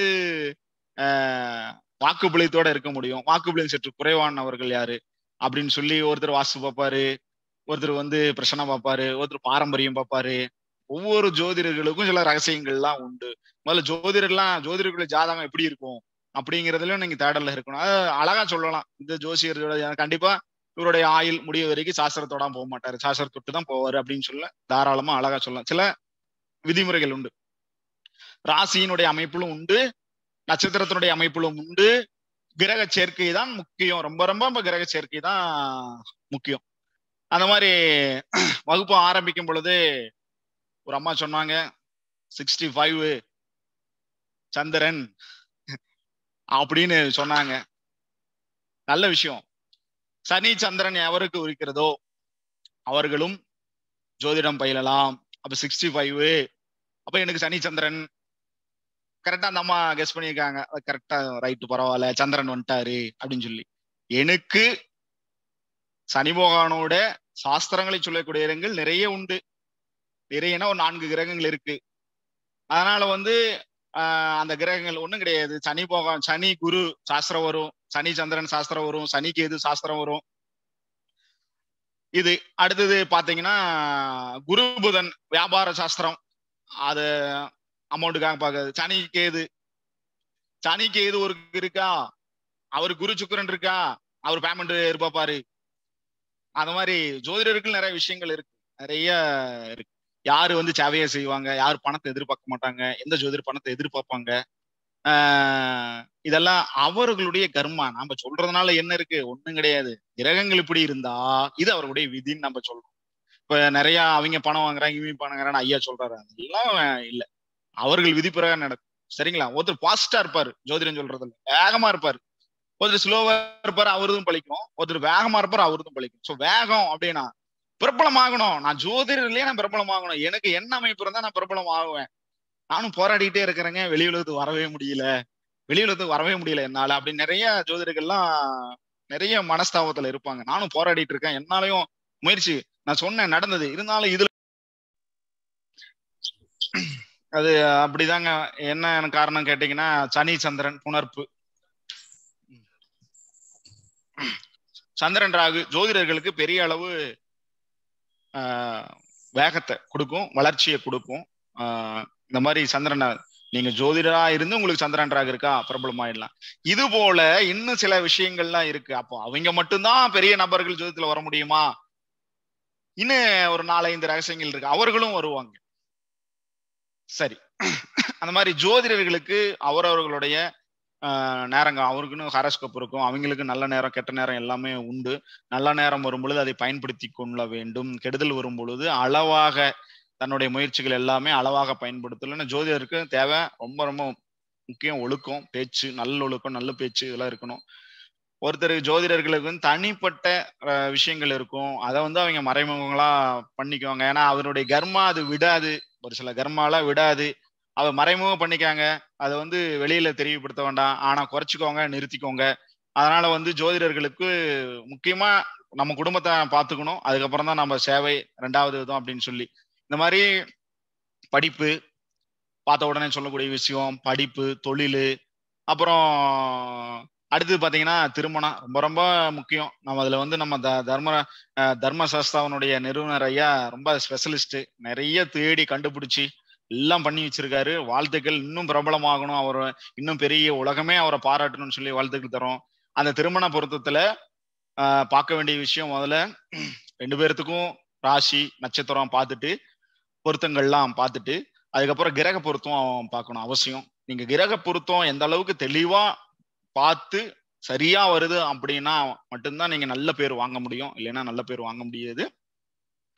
திருமண பொருத்தத்துல பொறுத்த வரைக்கும் ஜீவன், இந்த இடத்துல வந்து ஜீவனை பார்க்கணும். ஆண் ஜாதகத்துல எங்க லக்னாதிபதி எல்லாம் சாப்டர் வேற, அது தனி செக்ஷனு. லக்னம், லக்னாதிபதி தேவையில்லை. ஜாதகர் யாரு அப்படின்னு கேட்டீங்கன்னா ஆண் ஜாதகர் குரு. ஆண் ஜாதகர் குரு. அப்ப மனைவி யாரு? காரகம் நமக்கு தெரிஞ்சிருக்கும்ல, மனைவி சுக்கிரன். ஆண் ஜாதகர் குரு எந்த வீட்டுல இருக்காரு, எந்த நட்சத்திரத்துல இருக்காரு, மனைவி எந்த வீட்டுல இருக்காங்க, எந்த நட்சத்திரத்துல இருக்காங்க, குரு யாருடன் இணைஞ்சிருக்காரு, யாரு பாக்குறாங்க, மனைவி சுக்கிரன் யாருடன் இணைஞ்சிருக்காங்க, யாரு பாக்குறாங்க. இந்த அமைப்பை பயன்படுத்தி நாம பலன் எடுக்கணும். அதாவது பொருத்தம் எடுக்கணும். கிரக பொருத்தம் தான் ரொம்ப ரொம்ப முக்கியமான பொருத்தம். இந்த திருமண பொருத்தல பாத்தீங்கன்னா செவ்வாதோஷம் பாரம்பரியத்துல 2 4 7 8 12 சரி ஓகே. ஆனா இங்க செவ்வாதோஷம் உண்டு. அது கிரக சேர்க்கைகளை செவ்வாதோஷம் காட்டும். அதை மங்கள தோஷம் அப்படின்னு நாடியில் எடுத்துக்கணும் நாம. சரிங்களா? பெண்ணுக்கு மங்கள தோஷம் இருக்கான்னு பார்க்கணும். ஆணுக்கு களத்தரக்காரகனுடைய சுக்கிர தோஷம் இருக்கான்னு சொல்லி நம்ம பார்க்கணும். அங்க தோஷம் இருந்தா இங்கேயும் தோஷம் இருந்தா அதை இணைக்க கூடாது. திருமண பொருத்தம் பார்க்கும் பொழுது முதல்ல ஆயில பார்க்கணும். ஆயில் பார்த்ததுக்கு அப்புறம் தான் நெக்ஸ்ட் போகணும். சேர்ந்து வாழ்வார்களா, தோஷம் ஏதாவது உண்டா, அடுத்து குழந்தை, இந்த 3 விஷயத்த நம்ம பார்க்கணும். சரிங்களா? அப்போ ஆயில பார்க்கணும் அப்படின்னா பிருகுநந்தி நாடி ஜோதிடத்துல குரு பகவானை பத்தி பார்க்கணும். மனைவனுடைய ஆயில பார்க்கணும் ஆண் ஜாதத்துல சுக்கிரன் என்ற கிரகத்தை பார்க்கணும், சுக்கிரனை. பெண் ஜாதகத்துல ஜீவன் ஜாதகருடைய ஆயில பத்தி நாம பார்க்கணும்னா சுக்கிரனை பார்க்கணும். கணவருடைய ஆயுளை பத்தி நாம பார்க்கணும்னா செவ்வாயை பார்க்கணும். இங்க 2 பேருத்துக்கு ஏதாவது ஆயுள் பங்கம் உண்டா அப்படின்னு சொல்லி பார்க்கணும். ஆயுள் பங்கம் பார்த்ததுக்கு அப்புறம் தான் அடுத்த பொருத்தத்துக்கே நம்ம போகணும். இணைந்து வாழ்வார்களா இல்லை பிரிந்து மறுதிரமணம் உண்டா அப்படின்னு சொல்லி பார்க்கணும். அப்புறமா குழந்தைகள் அப்படிங்கிற விஷயத்தை பார்க்கணும். இந்த 3 தெளிவா நாம பார்த்து அழகா சொல்லணும். ஏன்னா வாழ்க்கை பாத்தீங்கன்னா தாய் தந்தையோட இருக்கும் பொழுது அது ஒரு பகுதி, கணவன் மனைவி சேர்ந்து வரும் பொழுது அது ஆயுள் முழுக்க அது முக்கால் பகுதினே எடுத்துக்கலாம் நாம. ஏன்னா அதை சரியா அமைச்சு கொடுத்தா மட்டும்தான் வாழ்க்கை நல்லா இருக்கும். சரிங்களா? இப்போ ஒருத்தருக்கு தோஷம் இருக்குங்க, அந்த தோஷத்துக்கு நம்ம என்ன செய்யறது? அப்போ தோஷத்தை சரி செய்யக்கூடிய விதங்களில் உள்ள ஜாதகங்களை இணைக்கணும். தோஷம் இருக்குன்னா சரி பரவாயில்ல ஏதோ நடந்துருச்சு அப்படின்னு சொல்லி கணவனோ மனைவியோ அவங்கள புரிஞ்சு நடந்துக்கணும். அந்த தோஷத்துக்கு உண்டான வேலையை அது செய்யும். கலத்தர தோஷம்னா அந்த வேலையை செய்யும். பெண்ணுக்கு மாங்கலி தோஷம்னா அந்த வேலையை அது செய்யும். கிரகங்கள் கோச்சாரத்துல ராகு கேது வரும்பொழுது சனி போன அந்த வேலையை செய்யணும். சரி அது நடந்துடுச்சு பரவாயில்ல சரி பண்ணிக்கலாம் அப்படிங்கிற மாதிரி ஒத்துமையா வரக்கூடிய ஜாதகங்களை பார்த்து தோஷம் உள்ள ஜாதகங்களுக்கு இணைக்கணும். நிறைய விதிகள் இருக்கு. நிறைய விதிகளும் ஒரு 10-15க்குள்ளதான் இருக்கும். அழகா நம்ம சொல்லிடலாம். திருமண பொருத்தமே மிக மிக முக்கியமான பொருத்தம். சரிங்களா? திருமண பொருத்தத்தெல்லாம் சில வீடுகள்லாம் உண்டு. அந்த வீடுகள்லாம் பாத்தீங்கன்னா அப்படி போய் கிரகம் நின்றுட்டாலே அவங்க ஒழுக்கத்தை கெடுத்துரும். நான் பாத்தீங்கன்னா பையன் நல்ல பையன், தங்கமான பையனா இருப்பான், கல்யாணம் ஆகிற வரைக்கும் தங்கமான பையனா இருப்பான். கல்யாணம் ஆனவன அப்படியே ஸ்டேஜ் மாறிடும். கல்யாணம் ஆனவனு ஒழுக்கம் குறைஞ்சு போயிடும். சோ அங்க என்ன இருக்கு, வரக்கூடிய வரன் ஜாதத்துல ஏதாவது தாக்கம் இருக்கான்னு சொல்லி பார்க்கணும். அதை எப்படி சரி பண்றது அப்படிங்கிறது சொல்லி அதுக்குண்டான கோவில் வழிபாடு எல்லாம் செய்யணும். நிறைய இருக்கு. நல்ல ஒரு பெண் பிள்ளையா இருக்கும், கல்யாணம் ஆன வரை நிறைய அவப்பெயர்கள் வரும். சோ இது யாரு எங்க இருக்கு, யாரால இருக்க, கணவன் ஜாதலையா இல்ல பெண் பிள்ளை ஜாதலா அப்படின்னு சொல்லி பார்த்து அதுக்கு தகுந்த மாதிரி இந்த வீடுகள்லாம் ரொம்ப கவனத்துல இருக்கும். இந்த வீடுகள் சொல்லி தருவோம். உதாரணமா சொல்ல போனா ஒரே வீடு சொல்றேன். மிதுனம் பெண் பிள்ளைகளுக்கு ஒரு டேஞ்சரான வீடு. செவ்வா இருக்க கூடாதாங்க, செவ்வா இருக்கக்கூடாது மிதுனம். சரிங்களா? அதே போல திரிகோண வீடுகளிலும் பாதிப்பை தரும். நட்சத்திரம் சார்ந்த பாதிப்புகள். சரிங்களா? நல்ல கிரகங்கள் கூட இருந்தா கூட நட்சத்திரம் கொஞ்சம் அப்படியே அதனுடைய வேறு பகுதியை ஆட்டி தன் கிரகங்களுக்கு இடையூறு கொடுத்துரும். அந்த காரகத்துவங்களுக்கு இடையூறு கொடுத்துரும். இந்த மாதிரி வீடுகள் பார்த்து பலன் சொல்லலாம், நட்சத்திரம் பார்த்து பலன் சொல்லலாம். ரொம்ப முக்கியமான விஷயம். இதெல்லாம் பாக்குறதுக்கு முன்னாடி பிரசன்னம் போட்டு பலன் சொல்லலாமா வேண்டாமா, ஏதாவது குறை உள்ள ஜாதகமானு பார்க்கணும். குறை உள்ள ஜாதகமா, ஏதாச்சும் உடல் உபாதைகள் உள்ள ஜாதகமா அப்படின்னு சொல்லி பார்க்கணும். அங்க பிரசன்னத்துல காட்டும். பிரசன்னமே போடலைன்னா கூட நாடி ஜோதிடத்துல பாலரிஷ்டம் அப்படிங்கிற ஒரு சப்ஜெக்ட்ல ஒரு தலைப்பு இருக்கு. அந்த பாலரிஷ தோஷம் எந்த வீடுகள்ல இருந்தா என்னென்ன பாதிப்புகள் வரும் அப்படிங்கிறது இருக்கு. எடுத்த உடனே இந்த ஜாதகர் என்ன பண்றாரு, இந்த ஜாதகருக்கு உடல் சார்ந்த பாதம் சார்ந்த பிரச்சனைகளா இருக்கு, நல்லா நடக்கிறாரா, நல்லா பேசுறாரா, இந்த மாதிரி விஷயங்களை நாங்க கவனிச்சு அவங்க கிட்ட சொல்லி அப்புறமா தான் பலன் சொல்ல ஆரம்பிக்கணும். இதெல்லாம் பாலேஷ தோஷம், மரணம் மற்றும் ஆயுள் கண்டம் அப்படிங்கிற ஒரு சப்ஜெக்ட்ல வரும். இந்தந்த விஷயத்துக்கு இந்தந்த மாதிரி இருக்கு, இதெல்லாம் வரும் அப்படின்னு சொல்லி நம்ம அழகா சொல்லலாம். எல்லாமே கிரக சேர்க்கை தான், கோச்சாரம் தான், எளிமையா அழகா சொல்லலாம். ரொம்ப கஷ்டப்பட வேண்டியதில்லை. ராசிக்காரங்க படிக்கணும், கிரக காரகம் படிக்கணும், அப்புறம் நட்சத்திரக்காரங்க படிக்கணும். கோச்சார கிரகங்களுடைய ரகசியம், இந்த கோச்சார இந்த கிரகம் இந்த வேலையைத்தான் செய்யும் அப்படின்னு எந்த அளவுக்கு நம்ம தெரிஞ்சு வச்சிருக்கோமோ அந்த அளவுக்கு இன்னும் எளிமையா பலன் சொல்லிட்டு போலாம். இந்த பிருகுநந்தி நாடி ஜோதிடத்துல நிறைய நிறைய நிறைய விஷயங்கள்லாம் இருக்கு. பிருகுநந்தி நாடி ஜோதிடத்துல ராகு எதுக்கு வந்து மையப்புள்ளி இருக்கு, கலிதம் எல்லாம் இருக்கு, மையப்புள்ளி கலிதம், அப்புறம் வக்கரம், அப்புறம் பரிவர்த்தனை, சேர்க்கை, உபச்சேர்க்கை, வக்கரத்துல வந்து துணை உபச்சேர்க்கை, இந்த மாதிரி 15 விதிகள் கொண்ட விஷயம். அதை நீங்க ஒவ்வொன்றா படிச்சாலே உங்களுக்கு தெரிஞ்சு போயிடுவோம். சரி, இனிமே கிரகத்தை பத்தி படிச்சா போதும் அப்படிங்கிற மாதிரி. எப்பயுமே வகுப்புல நடத்துற மாதிரி கேஷுவலா தான் நடத்திட்டு இருப்பேன்.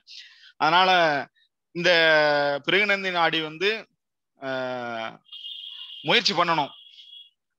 பிராப்தம் வேணும், பிராப்தம் இருந்தாதான் கிரகங்கள் வசியமாகும், பிராப்தம் இல்லாமல் வசியம் ஆகாது.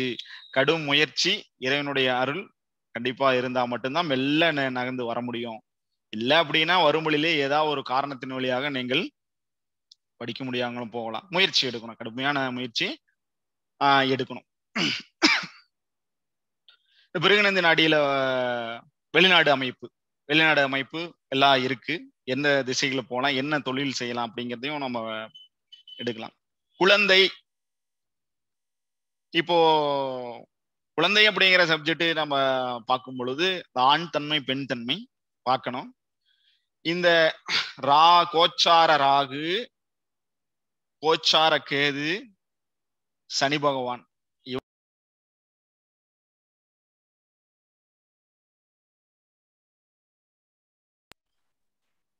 குழந்தையை பற்றி நாம் ஆண் குழந்தையா பெண் குழந்தையா அப்படின்னு நம்ம பலன் சொல்லணும்னா கோச்சார குரு மட்டும்தான் நம்ம எடுத்துக்கணும். கோச்சார குரு தான் ஒரு ஜீவனுக்கு உயிர் கொடுப்பார். அதனாலதான் ஜீவன் காரகன் வச்சிருக்கிறாங்க, புத்திர காரகன்னு பேர் வச்சிருக்கிறாங்க. ராகு கேதுல யாராவது ஒருத்தருக்கு புத்திரக்காரகன்னு பேர் வச்சிருக்கலாம்ல, வைக்கலே இல்ல, உருவாங்கனே வச்சிருக்கிறாங்க. ஜீவன் ஒரு உயிரை கொடுப்பவர், ஜீவன் புத்திர காரகன், வம்சத்தை விருத்தி செய்யக்கூடியவர் கோச்சார குரு. நாம அப்படிதான் காரகத்தை இனம் பிரிச்சு எடுத்துக்கணும். குருவனுடைய வேலை பிறப்பு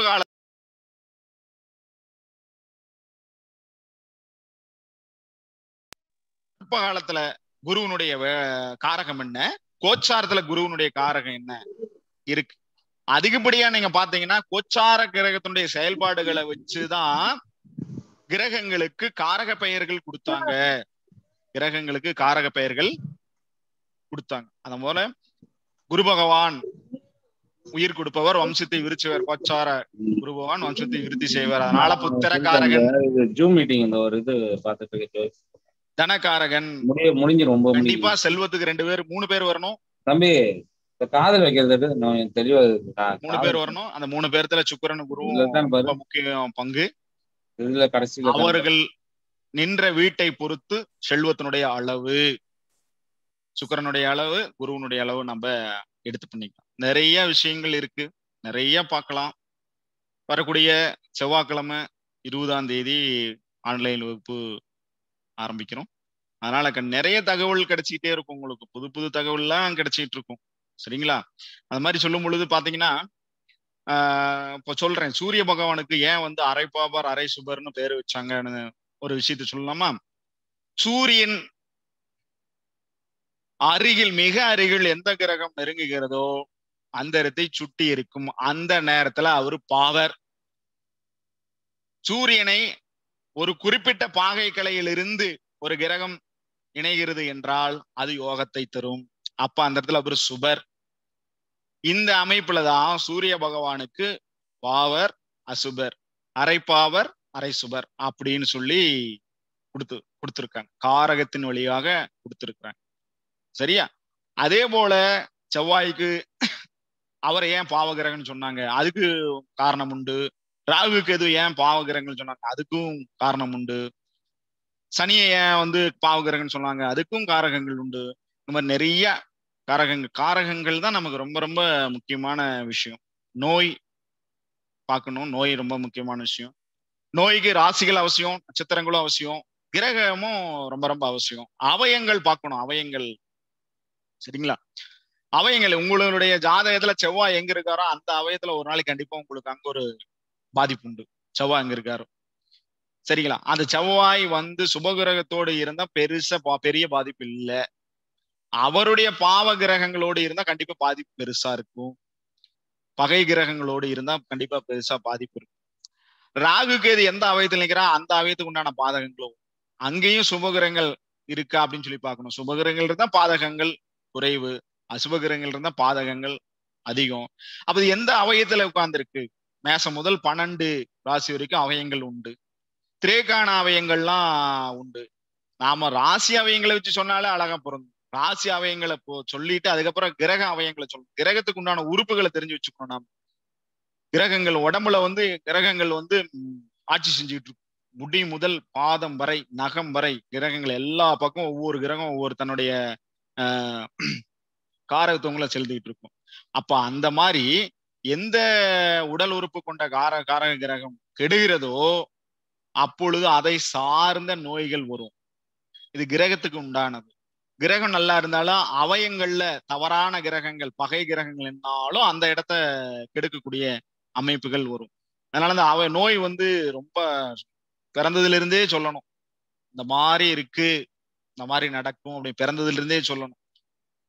அப்பதான் அது வந்து சரியா வரும். துருவமே இல்லாம அப்பெல்லாம் அழகா நம்ம சொல்லலாம். கொஞ்சம் முயற்சி எடுத்து நிறைய படிச்சுக்கணும், நிறைய ஆராய்ச்சி பண்ணணும். உங்களுக்கு வந்து பாடம் வந்து எந்த ஒரு ஆசிரியரும் சரி, பாடம் வந்து ஜோதிட பாடம் கற்றுக் கொடுக்குறாங்க அப்படின்னா அவர்களுக்கு தெரிந்தவரை கற்றுக் கொடுப்பார்கள். சரிங்களா? இதை நீங்க முழுமைப்படுத்தணும் அப்படின்னா கண்டிப்பாக அனுபவம் வேணும். அப்ப நிறைய ஜாதகங்கள் நீங்க பார்க்கணும், பார்த்து ஆராய்ச்சி எடுத்து வைக்கணும். நான் ஒவ்வொரு வகுப்புலையும் மாணவர்களுக்கு சொல்ற ஒரே விஷயம், ஒரு ஜாதகம் 100 ஆசிரியர்களுக்கு சமம். ஒரு ஜாதகம் 100 ஆசிரியர்களுக்கு சமம். குறைஞ்சது ஒரு 4-5 வருடங்களா அந்த ஜாதகத்தை நீங்க பின்தொடர்ந்துகிட்டே வரும். பின்தொடர்ந்துட்டு வரும் பொழுதுதான் உங்களுக்கு கிரகங்களுடைய சூட்சுமங்கள் அழகாக சொல்லி கொடுத்துக்கிட்டே வருவாங்க. 5 வருடங்கள், 4 முதல் 5 வருடங்கள் தொடர்ச்சியா ஒரு ஜாதகம் எத்தனை ஜாதகங்கள் உங்களுக்கு உங்களுடைய பதிவுக்கு வருகிறதோ அந்த ஜாதகங்களை எல்லாமே நீங்க பின்தொடர்ந்து வரணும். ஒரு சில காலத்துல நீங்க நல்ல ஜோதிடரா வரக்கூடிய அமைப்பு அனுபவத்தின் வழியாக கிடைக்கும். ஏட்டு சுரைக்காய் கறிக்கு உதவாது, எழுதி வச்சா வேலைக்கு ஆகாது, அதை நடைமுறைக்கு கொண்டு வரணும். சரிங்களா? இதுதான் விஷயம். அதனால ஜோதிடர்கள் அனுபவமே சிறந்த ஆசிரியர், அனுபவமே சிறந்த ஆசிரியர். இதான் நான் உங்களுக்கு சொல்லக்கூடிய விஷயம். முதல்ல ஏதாவது ஒரு துறையில நீங்க தேர்ந்தெடுத்து போங்க. அந்த எவ்வளவு சதவீதம் போக முடியும். அடுத்தடுத்து சில ஜோதிடங்களை நாம இணைச்சிக்கலாம். அடுத்தடுத்து என்னென்ன தேவையோ நம்மளா இணைச்சி பலன் சொல்லிக்கலாம். பரிகாரங்கள், ஜோதிடனுடைய விஷயம் என்னன்னா, நம்மகிட்ட மக்கள் வராங்க, வாடிக்கையாளர் வராங்கன்னா எதுக்காக? தீர்வு கிடைக்கிறதுக்காக வராங்க. பிரச்சனை சொன்னா ஆகாது, தீர்வு கொடுக்கணும். அப்ப தீர்வு வந்து 3 விதங்கள்ல கொடுக்கணும். 3 விதங்கள்ல நாம கொடுக்கணும். அறிவியல் ரீதியாகவும் கொடுக்கணும், ஆன்மீக ரீதியாகவும் கொடுக்கணும், மருத்துவ ரீதியாகவும் கொடுக்கணும். இந்த 3 சரியளவு பயன்படுத்தினா அப்ப வரக்கூடிய தோஷங்களோ பிரச்சனைகள் இருந்து தீர்வு கிடைக்கும். ஆன்மீக ரீதியாகவும் இருக்கணும், அறிவியல் ரீதியாகவும் இருக்கணும், மருத்துவத்தின் ரீதியாகவும் அந்த பரிகாரங்கள் இருக்கணும். அதுதான் சரியான ஒரு முழுமையான வெற்றியை கொடுக்கும். சரிங்களா? இந்த விதத்துல கிரகங்களை பார்த்த உடனே நம்ம சொல்ல எந்த வீட்டுல என்ன இருக்கு, என்ன வரும் அப்படின்னு சொல்லி பார்த்த உடனே அழகா சொல்லுவோம். இதுல யோகங்கள்லாம் இருக்கு. யோகம்லாம் வந்து அபரீதமா வேலை செய்யும். பிருகுமங்கல யோகம் அபரீதமா செய்யும். ஆனா எங்க இருந்தா பலமா வேலை செய்யுங்கிறது ஒரு கணக்கு. எல்லா வீட்லயும் இருந்தாலும் கிடையாது, ஒரு குறிப்பிட்ட வீட்டுல நிக்கணும். அதே போல குரு சண்டால யோகம், இந்த குரு சண்டால யோகம் ஆண்களுக்கு சிறப்பானதா பெண்களுக்கு சிறப்பானதா அப்படின்னு சொல்லி பார்க்கும் பொழுது பெண்களுக்கே ரொம்ப ரொம்ப சிறப்பானது குருச்சண்டால யோகம். நம்மளுடைய ஆய்வுல, நம்மளுடைய ஆராய்ச்சியில பெண்களுக்கு குரு சண்டால யோகம் மிகப்பெரிய வெற்றியை கொடுத்து கொண்டிருக்கிறது. அதுபோல குரு மங்கள யோகம், பிருகு மங்கள யோகம், குரு சண்டால யோகம், சிவ ராஜ யோகம், இந்த மாதிரி நிறைய யோகங்கள்லாம் இருக்கு. அந்த யோகங்கள் எப்பொழுது செயல்பாட்டுக்கு வரும்னு சொல்லி அந்த காலம் வர வரைக்கும் அவர்களை கரெக்டா நாம வழிநடத்தி கொண்டு அவங்களுக்கு கொடுக்கணும். 12 வீட்லயும் நின்றுட்டா ஒரே பலனா அப்படிலாம் இல்லைங்க. வீட்டுக்கு தகுந்தாற் போல அளவு, சதவீதம், அதுதான் உண்மை. அதனால யோகங்கள்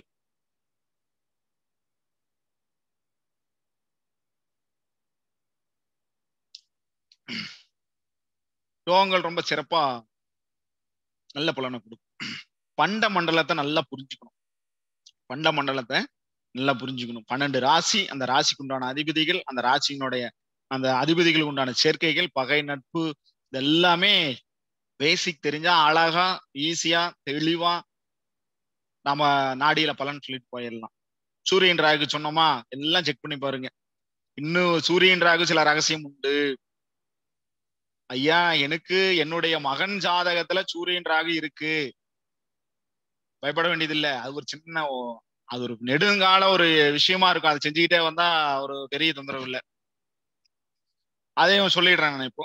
ஏன்னா நீங்க பார்த்த உடனே பலன் சொல்லணும்ல. உங்களுடைய குழந்தைகள்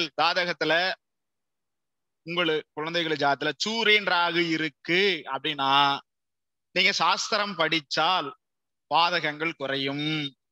இது ரகசியம். அப்போ நீங்க என்ன செய்யணும், ஜோதிடர்களுடைய ஜாதகத்தை வாங்கி பாருங்க. இது ஒரு குழந்தையினுடைய ஜாதகத்துல சூரியன் ராகு இருந்தா சாஸ்திரம் படிச்சா பலன் குறைஞ்சிடும். ஜோதிடர்களுடைய அவர்கள் அந்த பிள்ளைகள் ஜாதகத்தை வாங்கி பார்த்தாலோ, அது இல்லாம ஜோதிடர்களுடைய அவர்கள் பிள்ளைகள் ஜாதகத்தை வாங்கி பாருங்க.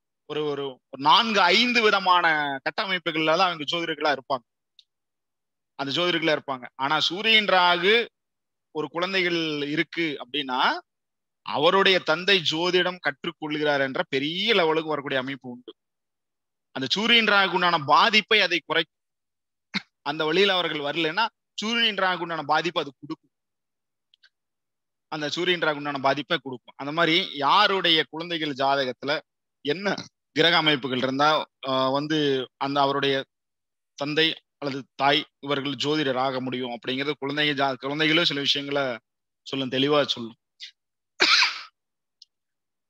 இது நாடி ஜோதிடத்துல உள்ள ரகசியங்களும் நிறைய இருக்கு. ஒரு கிரகம் செவ்வாய் போய் ஒரு கிரகம் தொட்டுடுச்சு, எந்த வீட்டுல தொட்டிருக்கு, அதுக்கு ஒரு பலன் உண்டு. அது அழகா சொல்லலாம். இதுதான் நடக்கும். அவஸ்தைகள்லாம் இருக்கு. அவஸ்தைகள் இந்த இடத்துல ராசிக்கு உண்டான அவஸ்தைகள்லாம் இருக்கு. இந்த அவஸ்தைகள்ல ஒரு குறிப்பிட்ட 2 அவஸ்தைகள் இருக்கு. இந்த 2 அவஸ்தைகள்ல நமக்கு தேவையான முக்கியமான கிரகங்கள் நிக்கவே கூடாது. நமக்கு தேவையான முக்கியமான கிரகங்கள் நிக்கவே கூடாது. அதுவும் ஒரு குறிப்பிட்ட ராசியில அது நிக்கவே கூடாது. அப்ப களத்தர கிரகங்கள்லாம் நிக்கவே கூடாது. அவஸ்தைகள்ல கிட்டத்தட்ட 5 வகையான அவஸ்தைகள் இருக்கு. நிறைய இருக்கு. 30-32 வகையான அவஸ்தைகள் இருக்கு. 60க்கு மேல கூட இருக்கு, சொல்லப்பட்டிருக்காங்க. 5 அவஸ்தைகளே நமக்கு பெரிய அளவு பலன்களை கொடுக்கும். பால அவஸ்தையில நிக்க கூடாது. பால அவஸ்தையில கிரகங்கள்னா கண்டிப்பா அது அந்த காரகத்தை தேடி அளந்து அது வேணும்னு சொல்லி தேடி அந்த அளவுக்கு அது கிடைக்காம நம்மள துன்புறுத்திக்கிட்டே இருக்கும். இந்த பால அவஸ்தை அதுக்கு சில விதிமுறைகள்லாம் இருக்கு. அதை பயன்படுத்தணும். நம்ம எடுத்த உடனே சொல்லிருக்கூடாது. பால அவஸ்தையில இருக்கா, சரி இருக்கு, அதுக்கு பரிவர்த்தனை இருக்கான்னு பார்க்கணும். பால அவஸ்தையில இருந்துருச்சு உடனே கட்டுடுச்சுன்னு சொல்லக்கூடாது. பரிவர்த்தனை இருக்கா, பரிவர்த்தனுடைய சேர்க்கை சுப சேர்க்கையா அசுப சேர்க்கையா, அங்க ஒரு விதியை பார்க்கணும். அப்போ சுக்கிரன் யாருக்கெல்லாம் பாலாவஸ்தையில இருக்கோ அங்கெல்லாம் டேஞ்சர் இருக்குன்னு அர்த்தம். ஆண்களுக்கு, பெண்களுக்கு பாலாவஸ்தையில நிக்குதா, ஒரு குறிப்பிட்ட பாகை பாலாவஸ்தை சொல்லும். 6 பாகை சொல்லப்பட்டிருக்கு. அதுக்கு இன்னும் குறைவான பாகைகள்ல இருக்கு. அந்த 6 அந்த குறைவான பாகைகள்ல பார்க்கும் பொழுது சுக்கிரன் இருக்கா பாலாவஸ்தை, கொஞ்சம் அங்க சிக்கல் இருக்கு, குடும்பத்துல சிக்கல் இருக்கு, பிரிவு இருக்கு, சரியா. பரிவர்த்தனை இருக்கா, பரிவர்த்தனை இருக்கு. பரிவர்த்தனை அடைந்த பிறகு அந்த கிரகம் யோகத்தை செய்கிறதா அவயோகத்தை செய்கிறதா. பரிவர்த்தனை ஆனக்கூடிய சுக்கிரன் தன்னுடைய பகை கிரகத்தோட சேரக்கூடாது. சேர்ந்துட்டா கண்டிப்பா பாதிப்பு. அங்க இருந்தாலும் பாதிப்பு, இங்க இருந்தாலும் பாதிப்பு. சுபகிரகத்தோட சேர்ந்து யோகத்தை செய்யலாம். திடீர்னு ப்ராப்ளம் வரும், ஒன்ன சேர்ந்துருவாங்க, அப்புறம் பார்த்தா பெரிய யோகத்துக்கு. அது மாதிரி அவஸ்தைகளும் நிறைய பலன்கள். வக்கரத்துக்கு பலன்கள் உண்டுங்க. வக்கரத்துக்கு சரியா எந்தெந்த குஜாதி ஐவர்கள்னு இருக்காங்க. குஜாதி ஐவர்கள் தான் வந்து வக்கரம் அடையக்கூடிய கிரகங்கள். சரியா, இந்த குஜாதி ஐவர்கள்ல ஒவ்வொரு கிரகம் வக்கரம் அடைஞ்சா என்ன பலன், அவர்களுக்கு என்ன விதமான இடையூறுகள் அங்க இருக்கு, என்ன இடையூறுகள், அதுக்கு நாம என்ன செய்யணும் அப்படின்லாம் இருக்கு. அடுத்து மாந்தி பலனுங்க. மாந்தி பலன் வந்து அற்புதமான பலனுங்க. மாந்தி எல்லாம் கட்டத்துக்குள்ளேயே கவனிச்சுக்கிட்டு இருக்கணும்.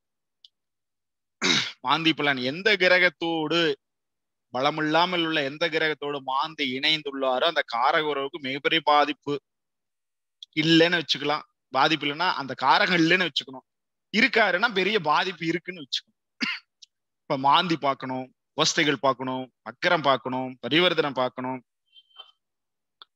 ராகுக்கு இதனுடைய ஸ்கலிதங்கள் பார்க்கணும், அவர்கள் எந்தெந்த விதத்துல பாதிப்பு கொடுக்குறாங்கன்னு பார்க்கணும், அவர்களுக்கு எந்தெந்த விதத்தான யோகங்கள் இருக்குன்னு பார்க்கணும், யோகங்கள் எப்ப இயங்கும், பாதகங்கள் எப்ப இயங்கும்னு சொல்லி அழகா சொல்லணும். எல்லாமே கோச்சாரத்துல அழகா சொல்லணும். ஒவ்வொரு கோச்சார பாடம் படிக்கும் பொழுது சூரியனுடைய என்ன பண்ணுவாரு, சந்திரன் என்ன பண்ணுவாரு, செவ்வாய் என்ன பண்ணுவாரு, புதன் என்ன பண்ணுவாரு, சுக்கிரன் என்ன பண்ணுவாரு, குருவனுடைய வேலை மொத்த வேலையும் அழகா சொல்லலாம். இதுதான் அவருடைய வேலை, இவர் வந்துகிட்டு இருக்காரு, இவர் இதைத்தான் செய்ய போறாரு அப்படின்னு சொல்லலாம். சனி பகவானுக்கு அவருக்கும் குறிப்பிட்ட வேலைப்பாடுகள் உண்டு. ஒரு சில வேலையை குரு பகவான் செய்ய மாட்டாரு கோச்சாரத்துல, ஒரு சில வேலையை சனி பகவான் செய்ய மாட்டாரு கோச்சாரத்துல. ஒரு சில வேலைப்பாடுகளை பலமா செய்வார் ராகு கேது. பலமா செய்யக்கூடியவர்கள் ராகு கேது. சனியை போல ராகு, சனி என்ன வேலை எல்லாம் செய்யறாரோ அதை ராகு செஞ்சுட்டு இருப்பார் கோச்சாரத்துல. நமக்கு பிறப்பகால விதி பலன்களை இயக்குவாங்க. ராகு வந்து ஒரு முறை செஞ்சுட்டு போயிட்டே இருப்பாரு. மறுபடியும் கோணம் வரும் பொழுது, மறுபடியும் செயற்கை வீடு வரும்பொழுது மறுபடியும் தன்னுடைய வேலையை ஆரம்பிப்பாரு. ஆனா சனி பகவான்லாம் அப்படி இல்லைங்க. ஒரு வீட்டுல 2.5 வருஷம் இருப்பாரு. ஒரு வருடத்திற்கு ஒரு முறை ஒரு வக்கரம். முதல்ல நேர்கதியில வந்தா அங்க ஒரு அடி விழுவோம், திரும்ப வக்கரத்துல வந்தா அங்க ஒரு அடி விழுவோம், மறுபடியும் அடுத்த வருஷம் வந்து மறுபடியும் வக்கரமாவாரு. மொத்தம் 4 விதமா அட்டாக் பண்ணுவாரு. அது உபய வீடா இருந்தா அடிக்கடி அட்டாக் பண்ணிட்டு இருப்பாரு. உபய வீடு ஒரு செயலை 2 முறை செய்ய சொல்லும்.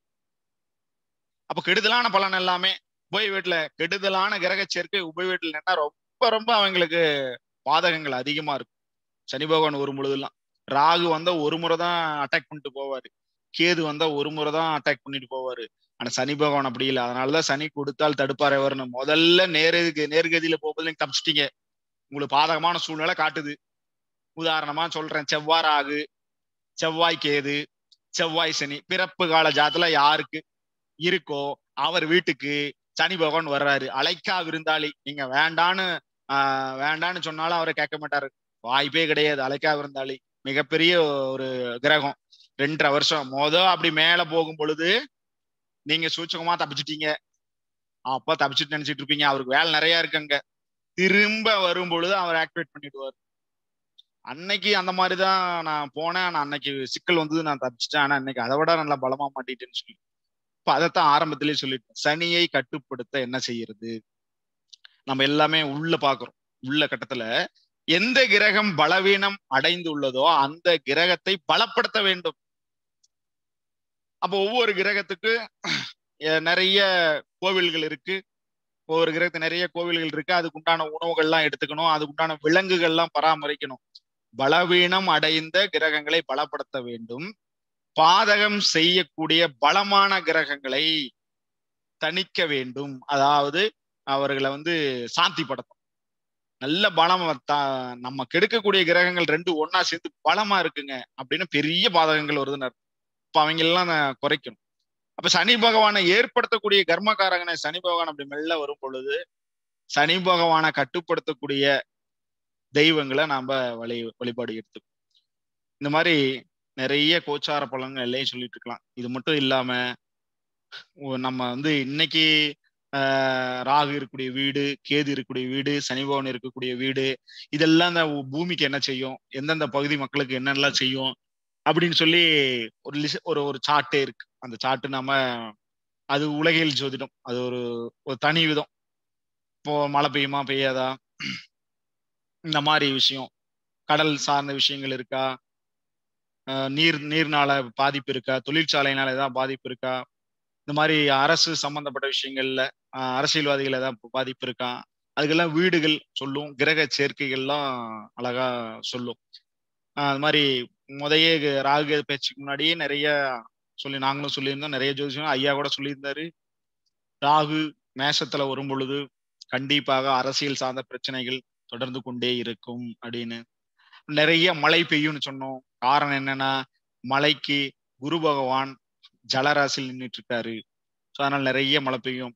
முதல்ல பாத்தீங்கன்னா ஆடியில் அப்படியே கடைசியில மழை நின்றுடும், ஆவணியில பெருசா இருக்காது, மறுபடியும் புரட்டாசியில ஆரம்பிக்கும். இப்பெல்லாம் ஆவணியிலே பெய்யுது, கிரகம் கொடுக்குது, புரட்டாசியில பெய்யும், ஐப்பசியில பாத்தீங்கன்னா பெய்யும். குரு பகவான் மீனத்தில் நிற்கிறாரு, அவருடைய கோணத்துக்கு சூரியன் வர வரைக்கும் மழை பெஞ்சுக்கிட்டு இருக்கும். அப்ப கார்த்திகை மாசம் வர வரைக்கும் அந்த மழை தொடர்ந்து அப்படியே வந்துகிட்டே இருக்கும். நிறைய குட்டைகள், நிறைய ஏரிகள், நிறைய தண்ணி பஞ்சம் இல்லாம ஓடிட்டு இருக்கும். அடுத்தது குரு மேக்ஸுக்கு போனா என்ன பலன்? ஸோ அந்த மாதிரி இதுல பண்ட மண்டலத்தை பாருங்க. நீர், நெருப்பு, நிலம், காற்று, நீர், இதெல்லாம் கவனிக்கணும். கோச்சாரத்துல வரும்பொழுது கிரக சேர்க்கை எல்லாம் நம்ம கவனிக்கணும். இந்த மாதிரி நிறைய தகவல்கள் இருக்கு, நிறைய செய்திகள் இருக்கு. சரிங்களா? அழகா சொல்லலாம். அப்பா பத்தி சொல்லணும். சூரியன் எந்த கிரகத்தோட இணைஞ்சிருக்காரு? கிட்டத்தட்ட சூரியன் பகவான் ராகுக்கு எதோட இணையக்கூடாது, சனி பகவானோட இணையக்கூடாது, தந்தையினுடைய வாழ்க்கை சரியில்லை, எந்த வீடுன்னு பார்த்து அதோட எத்தனை கிரகங்கள் இருக்கு பார்த்து நாம அழகா சொல்லிடலாம். அதே போல சூரிய பகவானும் அவஸ்தையில இருக்கக்கூடாது. சூரிய பகவான் உச்சம் அடைஞ்சிட்டாரு, அவஸ்தையில் இருக்காரு, பாதகம் ஜாஸ்தியாகும். பாதகம் ஜாஸ்தியாகனா பாதிப்பு உண்டு. அதனாலதான் ஆடி மாசத்துல ஆண் பெண் சேர்க்கை கூடாது. ஆடி மாசத்துல ஆண் பெண் சேர்க்கை இருந்து சித்திரை மாசத்துல மாதம் பிறந்த உடனே குழந்தை பிறந்தால் தந்தைக்கு கெடுதல். அது மட்டும் இல்லாம அக்னி அதை ஒரு விதமா எடுத்துக்குவாங்க. இப்ப சூரியன் பலமா இருந்தாலும் பாதிப்பு உண்டு. எவ்வாறு அதை காண்பிப்பது? அவஸ்தைகள் மூலமாக தெரிந்து கொள்ள வேண்டும். நல்ல கிரகம் ஆட்சியா இருக்கிற மாதிரி காட்டும், ஆனா அது நமக்கு தரவே தராது. அதையெல்லாம் பூஸ்ட் பண்ணணும். அதாவது அவருடைய சக்திகளை அதிகப்படுத்தும், இயக்கத்தை கொடுக்கணும், இயக்கங்களை கொடுக்கும். அப்போ ஒவ்வொன்றுக்கு ஒவ்வொரு பரிகாரம், எந்த வீட்டுக்கு வந்தா, எந்த மாசத்துல எந்த வீட்டுக்கு வந்தா என்னென்ன செய்யணும் அப்படிங்கிறது இருக்கு. இந்த மாதிரி நாடி பிருகுநந்தி நாடி ஜோதிடத்துல நிறைய சுவாரஸ்யமான தகவல்லாம் இருக்கு. சந்திரன் சந்திரன் நம்ம சந்திரனை பத்தி நம்ம அதிகமா சொல்லக்கூடாது. இருந்தாலும் ஜோதிடர்கள் நம்ம தெரிஞ்சு வச்சோம், வகுப்புல கண்டிப்பா. சந்திரன் ஒரு குறிப்பிட்ட கிரகங்களோடு இணைந்தால் தாயின் நிலைப்பாடும் சரியில்லை என்று அர்த்தம். ஒரு குறிப்பிட்ட கிரகங்களோடு சந்திரன் இணைஞ்ச கிரகங்கள் இணைவுதான் நட்சத்திரத்தினுடைய சாரம் தான். அந்த மாதிரி சந்திரன் ஒரு குறிப்பிட்ட கிரகங்களோட இணையக்கூடாது. இணைந்தால் தாயினுடைய நிலைப்பாடு ஒழுக்கம் சரியில்லை அப்படின்னு சொல்லி அர்த்தம். அங்கும் திருமண பிரச்சனைகள் இருக்கு அப்படின்னு சொல்லி அர்த்தம். செவ்வாய் பெண்களுக்கு கணவன், சுக்கிரன் ஆண்களுக்கு மனைவி, புதன் இளைய தாய்மாமன், சனி பகவான் மூத்த தாய்மாமன். எல்லா உறவுக்கும் பலன் சொல்லணும். எல்லா உறவுக்கும் பலன் சொல்லணும். 3 குழந்தைகள் இருந்தாலும் பலன் சொல்லணும், 4 குழந்தை இருந்தாலும் பலன் சொல்லணும். கிரக உறவுகள் உண்டு. சரி,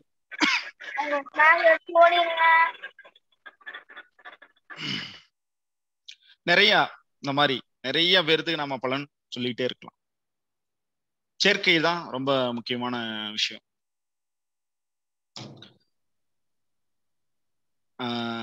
இன்னும் நிறைய நம்ம சொல்லணும் அப்படின்னா,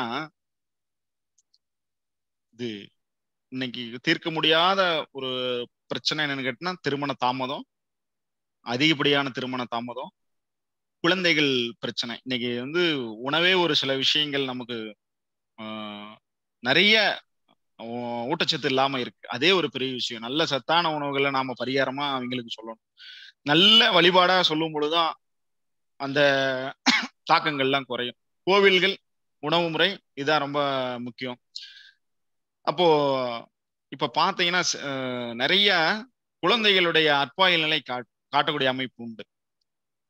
ஆணுக்கும் சூரிய பகவான நம்ம கவனத்துல எடுத்து வச்சுக்கணும், பெண்ணுக்கும் சூரிய பகவான கவனத்துல எடுத்து வச்சுக்கணும், குழந்தையே இல்லாம போறதுக்கு காரணம். வம்ச விருத்தியை தரக்கூடியவர் சூரிய பகவான். இப்போ இந்த இடத்துல புத்திரகாரகனாக சூரிய பகவானையும் நம்ம எடுத்துக்கணும். எங்க எடுத்துக்கணும்? பிறப்பு கால கட்டத்துக்குள்ள எடுத்துக்கணும். அங்க ஒரு புத்திரகாரகன். கோச்சாரத்துல ஒரு மாத பலனை சொல்லக்கூடிய கிரகம். உள்கட்டத்துக்கும் வெளிக்கட்டத்துக்கும் உள்ள வித்தியாசங்களை நம்ம அழகா தெரிஞ்சு வச்சுக்கணும். அப்ப சூரியன் கெட்டுடுச்சு, ஆணுக்கு சூரியன் கெட்டுடுச்சு, பெண்ணுக்கு சூரியன் கெட்டுடுச்சு, அப்ப அந்த 2 ஜாதி சேர்த்தக்கூடாது. மற்றதெல்லாம் நல்லா இருக்கு, நல்லா வாழ்ந்துடுவாங்க, அவங்க சொகுசா வாழக்கூடிய அமைப்பு உண்டு, எல்லா வசதி வாய்ப்புகளும் உண்டு, ஆயுளும் உண்டு, ஆயுள் இருக்கு, சொத்து சுகம் எல்லாமே இருக்கு. ஆனா அங்க குழந்தை தாமதம் வரும். இது ரொம்ப மிக மிக முக்கியமான விஷயம். ஏன்னா இங்க ஏற்கனவே நமக்கு உணவே ஒரு பெரிய சத்து இல்லாத, ஊட்டச்சத்து இல்லாத உணவா போயிட்டு இருக்கு. இதுல சேர்க்கையும் தவறா போயிடுச்சு அப்படின்னா இன்னும் ரொம்ப ரொம்ப அவங்களுக்கு பாதகமா போயிடும், குழந்தையே இல்லாம போயிடும். அந்த மாதிரி கிரகங்களை வைத்தே, சேர்க்கையை வைத்தே நம்ம அழகா தெளிவா பலன்களை நம்ம சொல்லிடலாம். ஒவ்வொன்றுக்கும் ஒவ்வொரு பலன் அழகா சொல்லிடலாம். இந்த மாதிரி வரக்கூடிய 20ஆம் தேதி செவ்வாய்க்கிழமை நம்ம முதல் முறையாக தர்மசாஸ்திரா ஜோதிட வித்யாலயத்தினுடைய முதல் முறையாக ஆன்லைன் வகுப்பு ஆரம்பிக்கிறோம். நிறைய தகவல்களோட இருக்கு, நிறைய செய்திகள், புது புது செய்திகள்லாம் உங்களுக்கு கிடைக்கும். நான் புக்ல படிச்சிருந்தேங்க, ஆனா புக்ல இருந்து இந்த செய்திகள்லாம் கிடைக்கல அப்படின்னு சொல்லுவாங்க. ஏன்னா முழுக்க முழுக்க என்னுடைய குருநாதர் கொடுத்தது, புஸ்தகங்கள் இருந்து நிறைய எடுத்து ஆராய்ச்சி செய்தது, என்னுடைய அனுபவங்கள்ல இருந்து இந்த விஷயம் இதுக்கு இப்படிதான் அப்படின்னு சொல்லி என்னுடைய அனுபவங்கள் இருந்து எல்லாம் சுலபசமா கொடுத்துக்கிட்டு இருக்கோம். இது வரைக்கும் இன்னும் கொடுத்துக்கிட்டு இருக்கோம், அடுத்தடுத்து புது செய்திகளா கொடுத்துக்கிட்டு இருக்கோம். அதனால எல்லாரும் கலந்துக்கோங்க. பிறகு நாடி அதுல அதிகப்படியான சூட்சங்கள் அப்படின்னா சாரம் எடுத்து சொல்லணும். சாரம் அப்போ ஒரு கிரகம் உதாரணமா சுக்கிரனை மையப்படுத்தும். சுக்கிரன் மேசத்துல இருக்காருன்னு வச்சுக்கலாம். மேசத்துல இருக்காரு, மேசத்துல இருக்கக்கூடிய சுக்கிரன் எந்த சாரத்துல இருக்காருன்னு பார்க்கணும். அசுவினியில் நிக்கிறாருன்னா அசுவினியோடு இணைந்த, கேதுவோடு இணைந்த சுக்கிரன்னு பலன் எடுக்கணும். அதுவும் பாதகத்தை பண்ணும். அப்படி இணைஞ்சதுக்கு அப்புறம் எந்த கிரகத்தை சந்திக்கிறாங்களோ அதை பொறுத்து அவருடைய விதி. இருக்காரு, எங்க பாதகம் இருக்கு, ஆனா ஒரு சுப கிரகத்தை செஞ்சுட்டாரு, துன்பங்களோடு மனைவி அவரோட வாழ்வாங்க, இவரும் வாழ்வார்னு எடுத்துக்கலாம். ஒரு குறிப்பிட்ட 2 கிரகங்களை சந்திச்சுட்டாருன்னா கண்டிப்பா பிரிவினை வந்துடும். அதெல்லாம் பார்த்துதான் நாம செய்யணும். நிறைய விஷயங்கள் உங்களுக்கு இருந்துகிட்டே இருக்கும். நாமக்கல் மாவட்டம் பள்ளிப்பாளையம் தர்மசாஸ்திரா ஜோதிட வித்யாலயா நடத்தும் எளிய முறையில் பலன் சொல்லும் பிருகு நந்தி நாடி ஜோதிட ஜூம் மீட் வகுப்பு. வகுப்பு நடைபெறும் நாள் 20/9/2022 செவ்வாய்க்கிழமை முதல் தினசரி இரவு 7:45 மணி முதல் 9:30 மணி வரை. சேவை கட்டணம் ரூபாய் 4200 மட்டுமே. ஜோதிட ஆசான் உயர்திரு சாஸ்தா நா Manikandaraj MA B.Ed MA astro அவர்கள். வகுப்பு ஆசிரியர் உயர்திரு பிருகு குருஜி மகா ஞானமூர்த்தி அவர்கள், ஈரோடு. பாடத்திட்டங்கள்: கிரக விதிகள், கிரக உறவுகள், கிரகங்களின் பகை, நட்பு விபரங்கள், 12 ராசிகளில் கிரகங்கள் நிற்கும் பலன்கள், கிரகத்தோடு கிரக சேர்க்கை பலன்கள், கோச்சார சனி ராகு கேது பலன்கள், லட்சாதிபதி கோடீஸ்வரராகும் அமைப்புகள் மற்றும் வீடு வாகனம் அமையும் அமைப்புகள், இவைகளில் நடக்கும் காலநிலைகள் அறிதல், பூமி அமைப்புகள் மற்றும் இவைகள் நடக்கும் காலநிலை அறிதல், கடன்கள், விபத்துக்கள், நோய்கள் ஏற்படும் அமைப்புகள் மற்றும் இவைகள் நடக்கும் காலநிலைகளை அறிதல், பெண்கள் ருது ஆகும் கிரக கால அமைப்புகள், கிரகங்கள் அமைத்து தரும் கல்வி அமைப்புகள், ஆர்ட்ஸ், MBBS, BE, கிரகங்கள் அமைத்து தரும் தொழில் அமைப்புகள், அரசு வேலையா தனியார் வேலையா, திருமண பொருத்தத்தில் கிரக பொருத்தம் சூட்சமங்கள் மற்றும் திருமணம் நடக்கும் காலங்களை அறிதல், ஆணுக்கும் பெண்ணுக்கும் ஒரு தாரமா அல்லது இரு தாரமா பல தாரமா என காணும் சூட்சமங்கள், கிரக சூட்சமங்களில் குழந்தை கருத்தரிக்கும் காலநிலைகள் மற்றும் குழந்தை ஆணா பெண்ணா என அறிதல், பாலரிஸ்ட் தோஷ விளக்கங்கள் மற்றும் மரணம் மற்றும் ஆயுள் கண்டம் ஏற்படும் அமைப்புகளை பற்றி காணுதல், தோஷங்கள் பரிகாரங்கள் பற்றி அறிதல், வாரத்தில் 5 நாட்கள் தொடர் 30 நாள் சிறப்பு ஜூம் வகுப்பு, சனி மற்றும் ஞாயிற்றுக்கிழமை வகுப்பு விடுமுறை. ஒவ்வொரு நாளும் வீடியோ பதிவு செய்யப்பட்டு ரகசிய குறியீடுகள் மூலம் தரப்படும். பயிற்சி சான்றிதழ் வழங்கப்படும். ஜோதிட ஆசான் உயர் திரு சாஸ்தா நா Manikandaraj MA B.Ed MA astro அவர்கள், நிறுவனர் தலைவர், தர்மசாஸ்தா ஜோதிட வித்யாலயா, பள்ளிப்பாளையம். தொடர்புக்கு வாட்ஸ்அப் நம்பர் 9659412537 மற்றும் 9789268887.